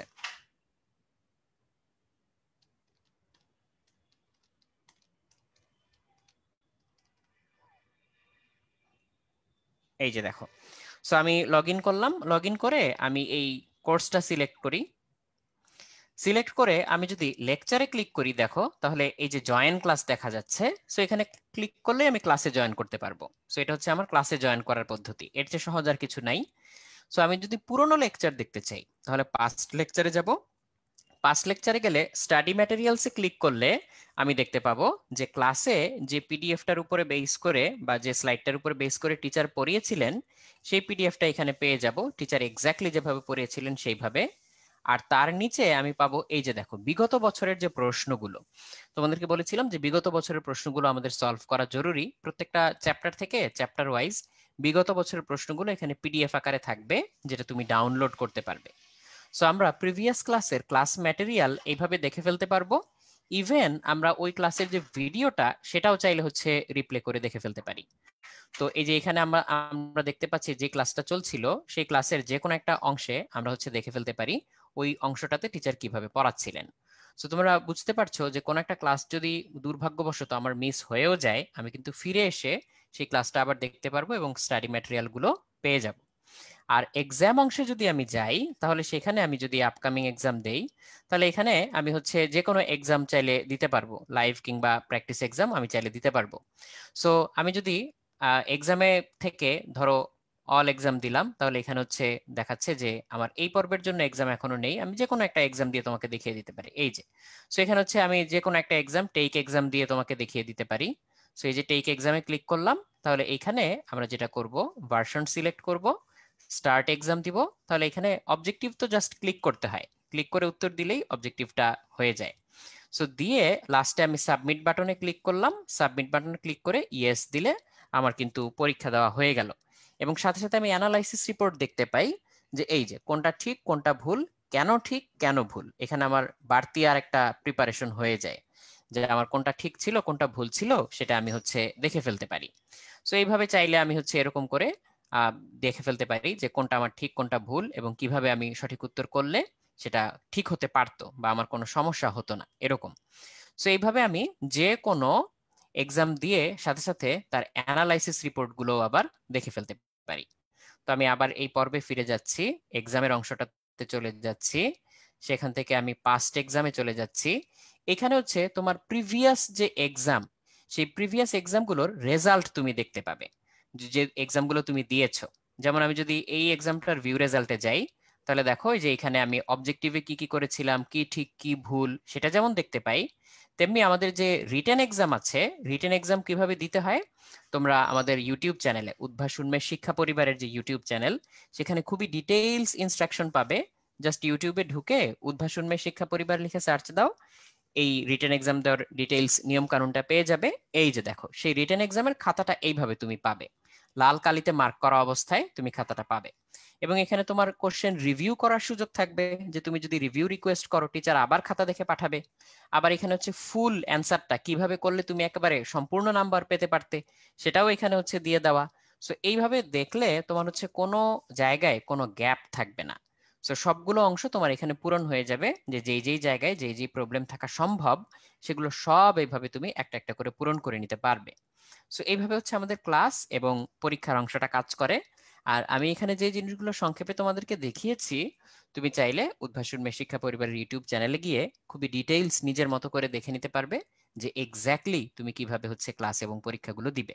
আমি তো এখানে দেখিয়ে দিলামই, তোমার যদি কোনো আরো প্রশ্ন থাকে তুমি সেখান থেকে দেখে নিতে পারবে।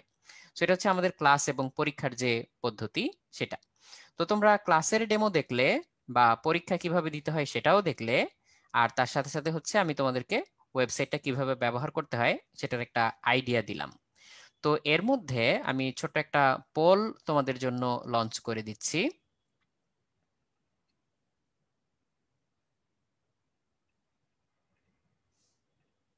ওভারঅল তোমাদের ইমপ্রেশনটা জানার জন্য। তো তোমরা পোলটা আশা করি দেখতে পাচ্ছ এখন। আচ্ছা, সো বরাবরের মতোই তোমাদের রেসপন্স পেয়ে আমরা খুবই উৎসাহিত, এবং এই জিনিসটাকে আরো ফার্দার ইমপ্রুভ করার জন্য আমরা নিয়মিত চেষ্টা করে যাচ্ছি, এবং ডেফিনেটলি তোমাদের সাজেশন আমরা হচ্ছে কাজে লাগানোর চেষ্টা করব। অলরেডি গত সেমিনারে তোমরা বেশ কিছু ভালো সাজেশন দিয়েছো, এবং সেগুলোর মধ্যে যেগুলো ইমপ্লিকেশন এর পর্যায়ে যাওয়া সম্ভব সেগুলো আমরা হচ্ছে নিয়ে এসে তোমাদের আবার নোটিফাই করব যে হ্যাঁ, এই নতুন ফিচারগুলো আমরা ইমপ্লিমেন্ট করতে পেরেছি। ওকে, তো আমরা এই পোলটা হচ্ছে শেষ করে ফেললাম। আমরা সামনে আগাই একটু। বিষয়ভিত্তিক প্রশ্ন ব্যাংকের যে প্রয়োজনীয়তা, এটা এই বিষয়ে তোমাদেরকে একটু আগেও আমি বলছিলাম, তবে এই অংশে আমি একটু দীপ্রকে ডেকে নিব। দীপ্র, আমাদের কথা শুনতে পাচ্ছ? জি ভাইয়া, শুনতে পাচ্ছি। হ্যাঁ, দীপ্র হচ্ছে এই বিষয়টা যদি সবাইকে একটু বলো, আমি আবার মিনিট দুয়েকের মধ্যেই ব্যাক করছি তোমার সাথে। আচ্ছা, সো আমাদের এই যে বিষয়ভিত্তিক প্রশ্ন ব্যাংকের যে ব্যাপারটা, একটা তো তুমি দেখলা যে তোমাদের যে ওয়েবসাইটে যখন তুমি ক্লাস নোট পাচ্ছ, ক্লাস নোটের পাশাপাশি তুমি পেয়ে যাচ্ছ হচ্ছে যে পিডিএফটা, সেটা ঠিক আছে। পাশাপাশি এটা হচ্ছে সম্পূর্ণ আমাদের উদ্ভাসের নিজস্ব একটা ম্যাটেরিয়াল, যেটা তোমাদের এই যে এইচএসসি পরীক্ষা 2021 সালে যারা দিবে তাদের জন্য। এবং এটা হচ্ছে 60টি বিষয়ের ভিত্তিক প্রশ্ন ব্যাংক, এবং এটা কিন্তু একদম মূল বই ভিত্তিক। অর্থাৎ দেখো, আমাদের এখানে Bangla, English, physics, chemistry, math, biology, আর হচ্ছে যে আইসিটি, এবং প্রত্যেকটা কিন্তু দুইটা পেপার করে আছে একসাথে। আইসিটি তো একটা চ্যাপ্টার, মানে একটা পত্রই। সো আলটিমেটলি এই 7টা বই আসলে কিসের উপর বেস করে বানানো হয়েছে? আমাদের যে বোর্ড পরীক্ষায় সবচেয়ে ইম্পর্ট্যান্ট টপিক যেগুলো, ওই বোর্ড কোয়েশ্চেনগুলো অ্যানালাইসিস করে করে সেটার ভিত্তিতে বানানো হয়েছে। আর আরেকটা ব্যাপার যেটা হচ্ছে, এমন একটা ব্যাপার কিন্তু আছে যে এবার যেহেতু তোমার টেস্ট পরীক্ষা কোনো জায়গায় সেভাবে হয় টয় নাই, এই কারণে কিন্তু টেস্ট পেপার বলতে কিছু নাই। নর্মালি কি হয়, আমরা পরীক্ষার আগে অন্য সময় যখন এইচএসসি পরীক্ষা যারা দেয় তাদেরকে আমরা সাজেস্ট করি যে তুমি বোর্ড কোশ্চেনের পাশাপাশি বিভিন্ন ভালো ভালো কলেজের যদি টেস্ট পেপারগুলো সলভ করো, সেই ক্ষেত্রে তোমার জন্য সেটা হেল্পফুল হবে। বাট দেখো, এবার যেহেতু এই ধরনের কোনো টেস্ট পেপার নাই, সো সেই ক্ষেত্রে আমাদের যে কোয়েশ্চেন ব্যাংকগুলো, সেগুলোই কিন্তু তোমাদের অনেক অনেক কাজে দিবে বলে আমি মনে করি। এবং এই কোয়েশ্চেন ব্যাংকগুলো যারা আমাদের প্রোগ্রামে ভর্তি আছো, অর্থাৎ আমাদের বিগত যেই এইচএসসির মডেল টেস্টের প্রথম যে প্রোগ্রামটা শুরু হয়েছে, প্লাস এখন কালকে থেকে যাদের ক্লাস শুরু হচ্ছে, তারা যারা ভর্তি হবে তারা কিন্তু তোমাদের প্রোগ্রামের সাথে 2000 টাকা অ্যাড করে এই প্রশ্ন ব্যাংকগুলো কালেক্ট করে নিতে পারো। আমি যদি একটু একটা ছোট্ট করে ডেমো দেখাই যে অ্যাকচুয়ালি আমাদের কোয়েশ্চেন ব্যাংকগুলো কিরকম হবে, এই ক্ষেত্রে একটু তোমাদের সাথে শেয়ার করি। পিডিএফটা শেয়ার করছি, তোমরা অবশ্যই এটা যদি 2000 টাকা পে করে তোমাদের যে নিকটবর্তী ব্রাঞ্চ আছে উদ্ভাসের, সেখান থেকে কালকে থেকে কিন্তু এই বইগুলো কালেক্ট করে নিতে পারবে। তাহলে দেখো, এখানে আমরা কেমিস্ট্রির একটা চ্যাপ্টার, মৌলের পর্যাবৃত্ত ধর্ম, রাসায়নিক বন্ধন, এটার একটা আমরা নমুনা দেখছি। এবং এখানে কিন্তু আমি তোমাদেরকে পিডিএফটা দেখাচ্ছি। এটা কিন্তু আমাদের যে বোর্ড কোয়েশ্চেন সেটার মতো পিডিএফ না। এটা এই যে একটু আগে ছবি দেখলে, প্রিন্টেড হার্ড কপি। অর্থাৎ তুমি যদি বইটা চাও, তখন তোমার ব্রাঞ্চে এসে কালেক্ট করে নিতে হবে।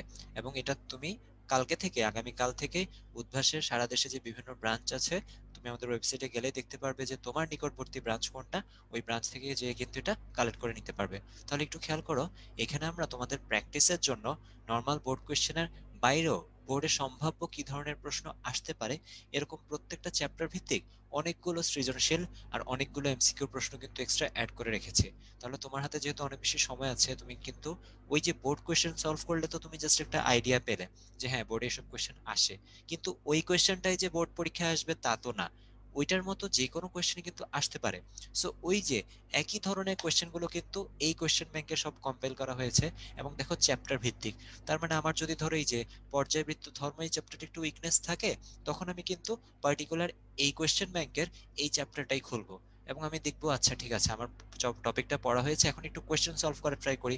বোর্ড কোয়েশ্চেন তো অনেক সময় দেখা যায় কি দেখতে দেখতে অনেকটা ইজি মনে হয়, যে মনে হয় আচ্ছা এগুলো তো পারি, কিন্তু বোর্ড কোয়েশ্চেনের আরো কিরকম বিভিন্ন ফর্মে আসতে পারে সেগুলো তুমি এই কোয়েশ্চেন ব্যাংকটা থেকে আসলে আইডিয়া পাবা।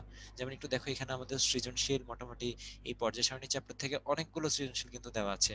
টোটাল আমি যদি বলি 11টার মতো সৃজনশীল প্রশ্ন এখানে দেওয়া আছে, দেখো।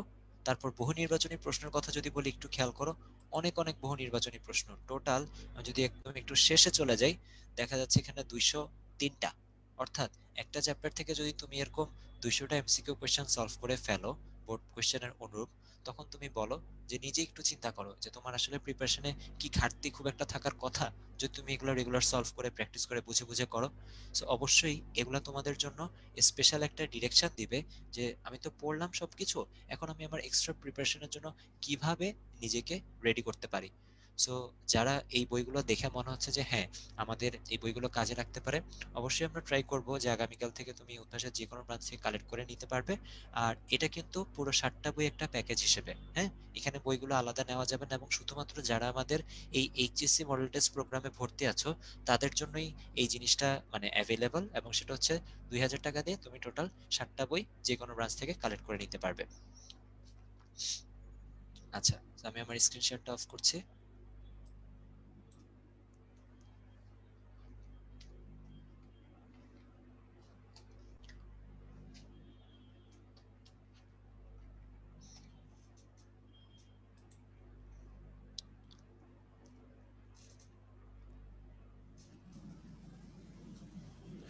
হ্যাঁ, আশা করি সবাই বুঝতে পেরেছো যে এই প্রশ্ন ব্যাংকগুলো কিভাবে কাজ করবে এবং সেখানে এই প্রশ্ন ব্যাংকগুলোর ভূমিকা কি এবং তোমরা কিভাবে এ থেকে উপকৃত হতে পারো। আচ্ছা, বোর্ড পরীক্ষায় ভালো করার যে বিভিন্ন কার্যকরী ধাপগুলো সেগুলো আগের দিনও তোমাদের সাথে আমরা আলোচনা করেছি, তাও একটু মনে করিয়ে দেই। যে রুটিন অনুযায়ী সিলেবাসের অংশটুকু তোমরা লেকচার ক্লাসের দিন মূল বই থেকে একটু দেখে নিবে। আর লাইভ ক্লাসে তো অবশ্যই মনোযোগ সহকারে অংশগ্রহণ করবে। তবে কেউ যদি কোনো অনিবার্য কারণে লাইভ ক্লাসে অংশগ্রহণ করতে নাও পারো, যত দ্রুত সম্ভব সেই ক্লাসটা হচ্ছে কাভার করে নেওয়া। শুরুর দিকে কিন্তু তোমাদের দীপ্র ভাইয়া এটার কথাই তোমাদেরকে বলছিলেন যে অনেক সময় হচ্ছে কোনো একটা ক্লাস কাভার না হলে বা হচ্ছে আমি দেখতে না পারলে পরে সেটা আর সহজে ধরা হয় না। এই ভুলটা করা যাবে না, তাহলেই কিন্তু তোমার রুটিনটা ব্রেক হয়ে গেল সেখান থেকে।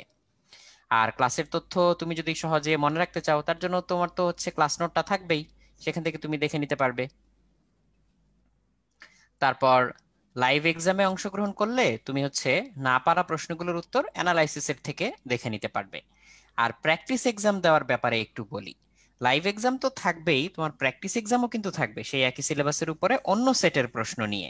তো কাজেই কেউ যদি লাইভ এক্সাম দেওয়ার পাশাপাশি প্র্যাকটিস এক্সামগুলো দাও, এবং আমরা তো অবশ্যই রেকমেন্ড করব দেওয়ার জন্য, তাহলে তোমার কিন্তু এখানে আরো একটা এক্সট্রা লেয়ার অফ প্র্যাকটিস হচ্ছে। আর প্রশ্ন ব্যাংক থেকে বোর্ড পরীক্ষার যে সম্ভাব্য বিষয়ভিত্তিক প্রশ্ন সেগুলো তো তুমি দেখে নিতে পারছোই, তার সাথে হচ্ছে তোমার একটা ভালো কনফিডেন্স গড়ে উঠবে যে হ্যাঁ এই জিনিসগুলো আমার জানা পরিচিত, সো আমি পরীক্ষা এটা আসলে ভালো করেই দেখতে পারবো। আর তোমার তো ক্লাসের যে ফিচার সেটা তো অলরেডি আমরা এতক্ষণ ধরে আলোচনা করলামই, এবং তোমরা একটা ডেমো ক্লাসও করে ফেললে, যে ক্লাসের ভিডিও দেখা যায়, পিডিএফ থেকে যায়, ক্লাসের মধ্যে আমরা অনেক টুলস ইউজ করতে পারি, অনলাইন টুলস যেগুলো, তো সেগুলো খুব ইজিলি তোমাদেরকে বিষয়গুলো বুঝতে সাহায্য করবে। আর পরীক্ষার জন্য যেটা আমি মেইনলি ফোকাস করব সেটা হচ্ছে পরীক্ষার সিস্টেমটা এখানে যেভাবে দাঁড় করানো আছে, তাতে তোমার রেগুলার পরীক্ষা দেওয়ার সাথে সাথে তোমার খাতা থেকে অনেক কিছু যে শেখার থাকে। আমরা তো এমনিতে হচ্ছে পরীক্ষা দেওয়ার পরে হয়তো আর খাতাটা খুলে দেখতাম না, শুধু দেখতাম যে কত নাম্বার পেলাম, কোথায় কতটুকু পেলাম, বা কোথায় নাম্বার কাটা গেল। কিন্তু কোনটার একেবারে সঠিক উত্তর কি হতে পারে, কি লিখলে আমি ফুল মার্ক পেতে পারি, এই সবগুলো জিনিস নিয়ে কিন্তু হচ্ছে আমাদের অ্যানালাইসিস রিপোর্টটা। কাজে এইটা তোমাকে এখানে হচ্ছে বেশি হেল্প করবে, সেটা সিকিউ পার্টেই হোক কিংবা এমসিকিউ পার্টেই হোক। সো অ্যানালাইসিস রিপোর্টটাকে সবাই খুবই গুরুত্ব দিয়ে নিবে, এবং যেহেতু পুরো জিনিসটা তোমার খাতাটা এখানে গোছানো আকারে থাকে, তো তোমার জন্য যে কোনো সময় কিন্তু রিভিশনটা দিতে ইজিয়ার হবে। ওকে, আর রুটিনটাতে আমি একটু যাই।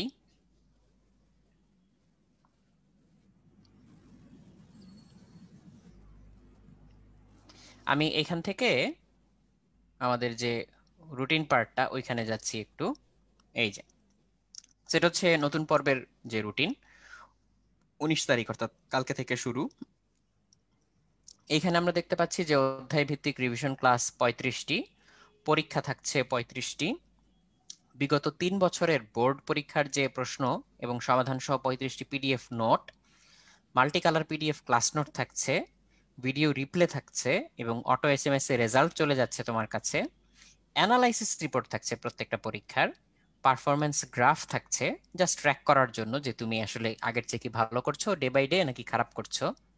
তারপর ক্লাসের যে সময়, পরীক্ষার সময়, যেমন ক্লাসের জন্য বাংলা ভার্সনে 2টার সময় আলাদা, 2:15 এবং সন্ধ্যা 7:15, ইংলিশ ভার্সনের জন্য বিকেল 4:45টায়। আর পরীক্ষার সময় কিন্তু সকাল 8টা থেকে রাত 8টা পর্যন্ত। তবে এই সকাল 8টা থেকে রাত 8টা, এই রাত 8টা হচ্ছে ক্লোজিং টাইম। সো এর মধ্যে তোমাকে পরীক্ষা শেষ করতে হবে। সো তোমার যদি 2 ঘন্টার পরীক্ষা থাকে কোনোটা, তোমাকে 6টা বা তার আগে শুরু করতে হবে যাতে তুমি ঠিকঠাক মতো দিয়ে শেষ করতে পারো। আর প্রথম পর্বের কোর্স ফিটা তোমরা অলরেডি জানো, 5,500, এবং অলরেডি এই মুহূর্তে একটা ছাড়ও চলছে 1,000-এর জন্য। আর এই অনলাইন পেমেন্ট করে ভর্তির জন্য www.udvash.com, এখানে গেলেই চলবে, তুমি সবকিছু অনলাইনেই করতে পারবে। স্টিল তোমার কোনো কোয়েরি থাকলে তুমি নিচে যে ফোন নাম্বারগুলো দেওয়া আছে সেখান থেকে করে নিতে পারবে। আর এইখানে হচ্ছে অ্যাকচুয়ালি মূল রুটিনটা আসলে দেওয়া। তো এখানে দেখো আমি একটু জুম করে নিচ্ছি। তোমার যেদিন যে পরীক্ষাটা থাকবে, যেমন বাংলা প্রথম পত্রের যে প্রথম পরীক্ষাটা সেটা হচ্ছে 20 তারিখ, তাহলে তার উপরে ক্লাস হবে 19 তারিখে। 22 তারিখে যে পরীক্ষাটা হবে বাংলা দ্বিতীয় পত্রের যে প্রথম পরীক্ষা, তার জন্য ক্লাস হবে আগের দিন অর্থাৎ 21 তারিখে। এইভাবে প্রত্যেকটা পরীক্ষার আগের দিন হচ্ছে তার ক্লাসগুলো হবে। আর এখানে ডান পাশের কলামগুলোতে হচ্ছে সময় এবং পরীক্ষার যে ধরন সেটা উল্লেখ করে দেওয়া, আর মাঝের কলামে হচ্ছে সিলেবাসটা উল্লেখ করে দেওয়া যে কিসের উপরে ক্লাসগুলো হবে এবং তার উপরে যে পরীক্ষাগুলো হবে। তো এই রুটিনটাতে এক নজর দেখলেই তুমি আসলে বুঝে যাবে কবে তোমাকে কি পড়তে হবে, কিভাবে পড়তে হবে। তো এই রুটিনটাতে হচ্ছে সবচেয়ে বেশি জোর দাও বা গুরুত্ব দাও। তোমাদের কষ্ট করে এইভাবে গুছিয়ে রুটিনটা তৈরিও করতে হচ্ছে না বা এখানে অ্যানালাইসিসও করতে হচ্ছে না। তুমি শুধুমাত্র ফেইথফুলি এবং সিনসিয়ারলি এই রুটিনটা ফলো করে পড়াশোনা করো এবং নিয়মিত ক্লাসগুলো করো এবং যথাযথভাবে সিরিয়াসলি পরীক্ষাগুলো দাও। তাহলে তোমার সম্পূর্ণ সিলেবাসটা কভার হয়ে যাবে। এবং যাদের মনে আশঙ্কা ছিল যে না আমি তো পুরো সিলেবাসটা ঠিকঠাক মতো শেষ করি নাই বা হচ্ছে আমার ঘাটতি রয়ে গেছে, সেই জিনিসটা আমি কিভাবে পূরণ করতে পারি, এখান থেকে আসলে তোমার পূরণ হয়ে যাবে। রুটিনটা কোথায় পাবে? udvash.com, এখানে গেলেই হচ্ছে রুটিনটা পেয়ে যাবে। তো এখানে আমাদের প্রোগ্রাম সমূহ ও রুটিন এর আন্ডারে গেলেই এই রুটিনটা তুমি খুঁজে বের করতে পারবে এবং এই রুটিনটা দেখে ফেলতে পারবে। তোমরা রুটিনটা যদি ডাউনলোড করে নাও সবচেয়ে ভালো হয়, যে কোনো সময় তুমি দেখে এখান থেকে হচ্ছে যা যা জানা দরকার জেনে ফেলতে পারবে। সো এখানে হচ্ছে ওভারভিউটা দেওয়া, যেটা আমি বলছিলাম তোমাদেরকে একটু আগে। তোমরা রুটিনেও কিন্তু অলরেডি এই জিনিসটা দেখতে পেরেছো। আচ্ছা, আর কয়েকটা সতর্কবাণী, এটা তো সবসময়ই আমরা বলি, তাও আবার একটু মনে করিয়ে দেওয়া, যে এখন যথাসম্ভব সময়টাকে কাজে লাগানো, সোশ্যাল মিডিয়া থেকে দূরে থাকার চেষ্টা করা কিংবা সাবধানে ব্যবহার করা, নিজের হেলথের প্রতি সবচেয়ে গুরুত্ব দেওয়া এবং প্রতিনিয়ত উন্নতি করার চেষ্টা করা। সো এই সাজেশনগুলো আমাদের বরাবরের মতো থাকে। সো এখনো তোমাদেরকে একটু মনে করিয়ে দিচ্ছি। আর কারো কলেজের অনলাইন পরীক্ষার সাথে উদ্ভাসের রুটিন মিলে গেলে তুমি ডিফারেন্ট টাইমে হচ্ছে পরীক্ষাটা দিতে পারো। সো তোমার যে রুটিন সেই অনুযায়ী তোমার তো বাংলা ভার্সনের জন্য 2টা টাইম আলাদা থাকছে। সো তুমি ওই অনুযায়ী ব্যাচের টাইম চেঞ্জ করে নিতে পারো। আর পরীক্ষা তো সারাদিনের মধ্যে যে কোনো সময় দেওয়া যায়, তুমি সারাদিনের মধ্যে যে কোনো একটা সময় তোমার সুবিধা মতো পরীক্ষাটা দিয়ে দিলেই হবে। আর এই ব্যাপারটা আমরা আগেও অ্যাড্রেস করেছি, তবুও অনেকের প্রশ্ন থাকে তাই বলছি। যদি তোমাদের পরীক্ষার আগে সবকিছু খুলে যায়, স্বাভাবিক হয় পরিস্থিতি, তখন আমরা হচ্ছে ইন ব্রাঞ্চ পরীক্ষা নেওয়ার চেষ্টা করব, যাতে তোমাদের পরীক্ষার এনভায়রনমেন্টের সাথে অ্যাকাস্টম টু করা যায়। তো এই জন্য হচ্ছে আমরা এই জিনিসটা বলে দিলাম। তো ক্লাস এবং পরীক্ষা উভয়ই এখন বর্তমানে অনলাইনেই চলবে, কারণ এখন তো ফিজিক্যালি হচ্ছে ক্লাস কিংবা পরীক্ষা কন্টিনিউ করার অনুমতি নেই সরকারের পক্ষ থেকে। কেউ যদি করে থাকে সেটা আসলে অবৈধ বলে গণ্য হবে। তো যেহেতু অনুমতি নেই, আমরা অনলাইনেই প্রোগ্রামটা চালাবো। যেহেতু অনলাইনে অলরেডি আমাদের সবটুকু সুবিধাই আছে এবং কিছু কিছু ক্ষেত্রে তোমরা দেখতে পাচ্ছ যে বরং কিছু বাড়তি সুবিধাও আছে। সো আমরা এখন অনলাইনেই জিনিসটা চালাবো। আর এর পাশাপাশি হচ্ছে যদি আমাদের সেরকম সুযোগ বা সময় তৈরি হয়, তাহলে সেই অনুযায়ী আমরা ইন ব্রাঞ্চ পরীক্ষাটা নেয়ার চেষ্টা করব। তো এটা হচ্ছে আমাদের রুটিনটার বিষয়ে কথাবার্তা। এবং তোমাদের যে কোয়ারিটা ছিল বা তোমাদের নর্মালি যে প্রশ্নটা থাকে যে আমরা সেই অনুযায়ী হচ্ছে কি করব, সেটা একটু বলে দিলাম। আর যারা 100% ক্লাস এবং পরীক্ষায় অংশগ্রহণ করবে তাদের জন্য একটা সম্মাননা থাকবে। তো এটা হচ্ছে একটা টোকেন অফ অ্যাপ্রিসিয়েশন। তো এখন এই 100% ক্লাস এবং পরীক্ষায় যারা সত্যি সত্যি সিনসিয়ারলি অংশগ্রহণ করবে, তাদের আসলে সবচেয়ে বড় পুরস্কারটা হবে এই রেগুলারিটি মেনটেন করার মাধ্যমে তুমি যে যোগ্যতাটা অর্জন করবে পরীক্ষাটা ভালো করে দেওয়ার জন্য, সেটাই আসলে তোমার আসলে সবচেয়ে বড় পুরস্কার। তো আমরা মোটামুটি আজকে সময়েরও শেষ প্রান্তে চলে এসেছি, এবং যে জিনিসগুলো নিয়ে তোমাদের সাথে আলোচনা করতে চেয়েছিলাম সেটা আমরা আলোচনাও করে ফেলেছি। তো এর মাধ্যমে আমরা একেবারে শেষ প্রান্তে চলে এসেছি, যেহেতু আমি একটু দীপ্রর কাছে চলে যাচ্ছি। দীপ্র যদি তোমাদের উদ্দেশ্যে কিছু বলতে চায়। আচ্ছা, সো যারা এতক্ষণ আমাদের সাথে এই পুরো ওরিয়েন্টেশন প্রোগ্রামে ছিলে প্লাস ডেমো ক্লাসগুলো দেখেছে, আশা করি যে আমাদের এই পুরো প্ল্যান প্রোগ্রাম বা তোমাদের যে ক্লাসগুলো কিভাবে আমরা নিব, ভাইয়ারা ক্লাসগুলো নেবেন, এটার ব্যাপারে তোমাদের একটা ধারণা হয়ে গিয়েছে। আর আমি একটু কিছু কনফিউশন ফাইনালি ক্লিয়ার করে দিই, যেগুলো তোমাদের একদম মোস্ট কমন মানে কোয়েশ্চেন থাকে। সেটা হচ্ছে যে তুমি যদি যে কোনো কিছু বিস্তারিত জানতে চাও, যেটা তুমি এখানে হয়তো কোনো কারণে ক্লিয়ার হতে পারোনি, তুমি যদি udvash.com udvash.com udvash.com এই উদ্ভাসের ওয়েবসাইটে যদি চলে যাও, একদম সবকিছু আমরা যা যা বলেছি বিস্তারিত সবকিছু তোমরা বুঝতে পারবে। আর তোমরা যথেষ্ট স্মার্ট, ফেসবুক, ইউটিউব অনেক অ্যাপই তোমরা ব্যবহার করো, সেখানে আমাদের ওয়েবসাইটে অনেক সুন্দর মতো গোছানো আকারে সবকিছু বিস্তারিত বর্ণনা করা আছে। তুমি তোমার ক্লাস রুটিনটা কোত্থেকে পাবে সেটাও কিন্তু এই ওয়েবসাইটে আছে। আর একটু যদি খেয়াল করো, আমাদের এখানে যে চ্যাট বক্স, সেখানেও কিন্তু আমি রুটিনটা দিয়ে দিয়েছি। আর কারো যদি এখনো কনফিউশন থেকে থাকে আমি রিটেন পরীক্ষা কিভাবে দিব বা অনলাইনে আমাদের এই ওয়েবসাইটটা কিভাবে ইউজ করতে হয়, ইউটিউবে যে উদ্ভাস উন্মেষ শিক্ষা পরিবার লিখে সার্চ দিবে এবং তুমি আমাদের ইউটিউব চ্যানেলটা পেয়ে যাবে। সেখানে রাতুল ভাইয়েরই বেশ কিছু ডিটেইলড ভিডিও বানানো আছে, যে কিভাবে তোমার রেজিস্ট্রেশন করতে হয়, কিভাবে রিটেন পরীক্ষা দিতে হয়, খাতার ছবি তুলে সেটা কিভাবে আপলোড করতে হয়, একদম বিস্তারিত ভেঙে ভেঙে বলা আছে। সো যাদের এখনো কনফিউশন থেকে গিয়েছে, এটা ছিল তাদের জন্য। আর যেটা হচ্ছে ফাইনালি প্রশ্ন ব্যাংকটা নিয়ে আবারও বলে দিচ্ছি, যে এই কোয়েশ্চেন ব্যাংকটা কিন্তু হচ্ছে যে একদম প্রিন্টেড হার্ড কপি, যেটা কিনা তুমি ফিজিক্যালি কোনো একটা ব্রাঞ্চ থেকে কালেক্ট করে নিতে হবে। নিজে না পারলেও যদি ওই ব্রাঞ্চের আশেপাশে তোমার পরিচিত কেউ থাকে, তার মাধ্যমে তুমি এটা কালেক্ট করে নিতে পারো 2000 টাকা পে করে। সো এটা গেল ওভারঅল আমাদের যে আউটলাইন সেটা। এবং যারা এতক্ষণ ধরে আমাদের সাথে ধৈর্য সহকারে ছিলে, আশা করি যে তোমাদের বিভিন্ন ব্যাপারে আমরা দিক নির্দেশনা দিয়ে এবং টুকটাক একটু পড়াশোনার ব্যাপারে আলোচনা করে তোমাদের জন্য আমরা কিছু করতে পেরেছি। এবং যদি তোমাদের সেটা কাজে লাগে, তাহলে আমরা আসলে নিজেদেরকে সৌভাগ্যবান মনে করব। কালকে থেকে তোমাদের এই প্রোগ্রামের ক্লাসটা শুরু হয়ে যাচ্ছে। তাহলে যাদের রুটিন নিয়ে একটু কনফিউশন ছিল, একটু টেনশনে ছিলে, সবাই ট্রাই করো যে এই রুটিনটার আন্ডারে ভর্তি হয়ে যেতে, যাতে তুমি একদম ফেব্রুয়ারি মাস পর্যন্ত এই রুটিনে থেকেই নিজেকে সুন্দর মতো গুছিয়ে নিতে পারো। সো তাহলে আমরা আশা করি যে তোমাদের এইচএসসি পরীক্ষাটাও আসলে সেই অনুযায়ী আশানুরূপ হবে। তাহলে সবাই ভালো থাকো, সুস্থ থাকো, সবাইকে অসংখ্য শুভকামনা সামনের দিনগুলোর জন্য। আর এখন যেহেতু ঠান্ডা বাড়ছে, সবাই ট্রাই করব যতটুকু সম্ভব বাসায় থেকে নিজেদের শরীর স্বাস্থ্যটা ঠিক রাখার। তাহলে সবাইকে আবারও শুভকামনা জানিয়ে আমাদের আজকের প্রোগ্রামটি এখানেই শেষ করছি। আসসালামু আলাইকুম, খোদা হাফেজ। ধন্যবাদ সবাইকে। আল্লাহ হাফেজ।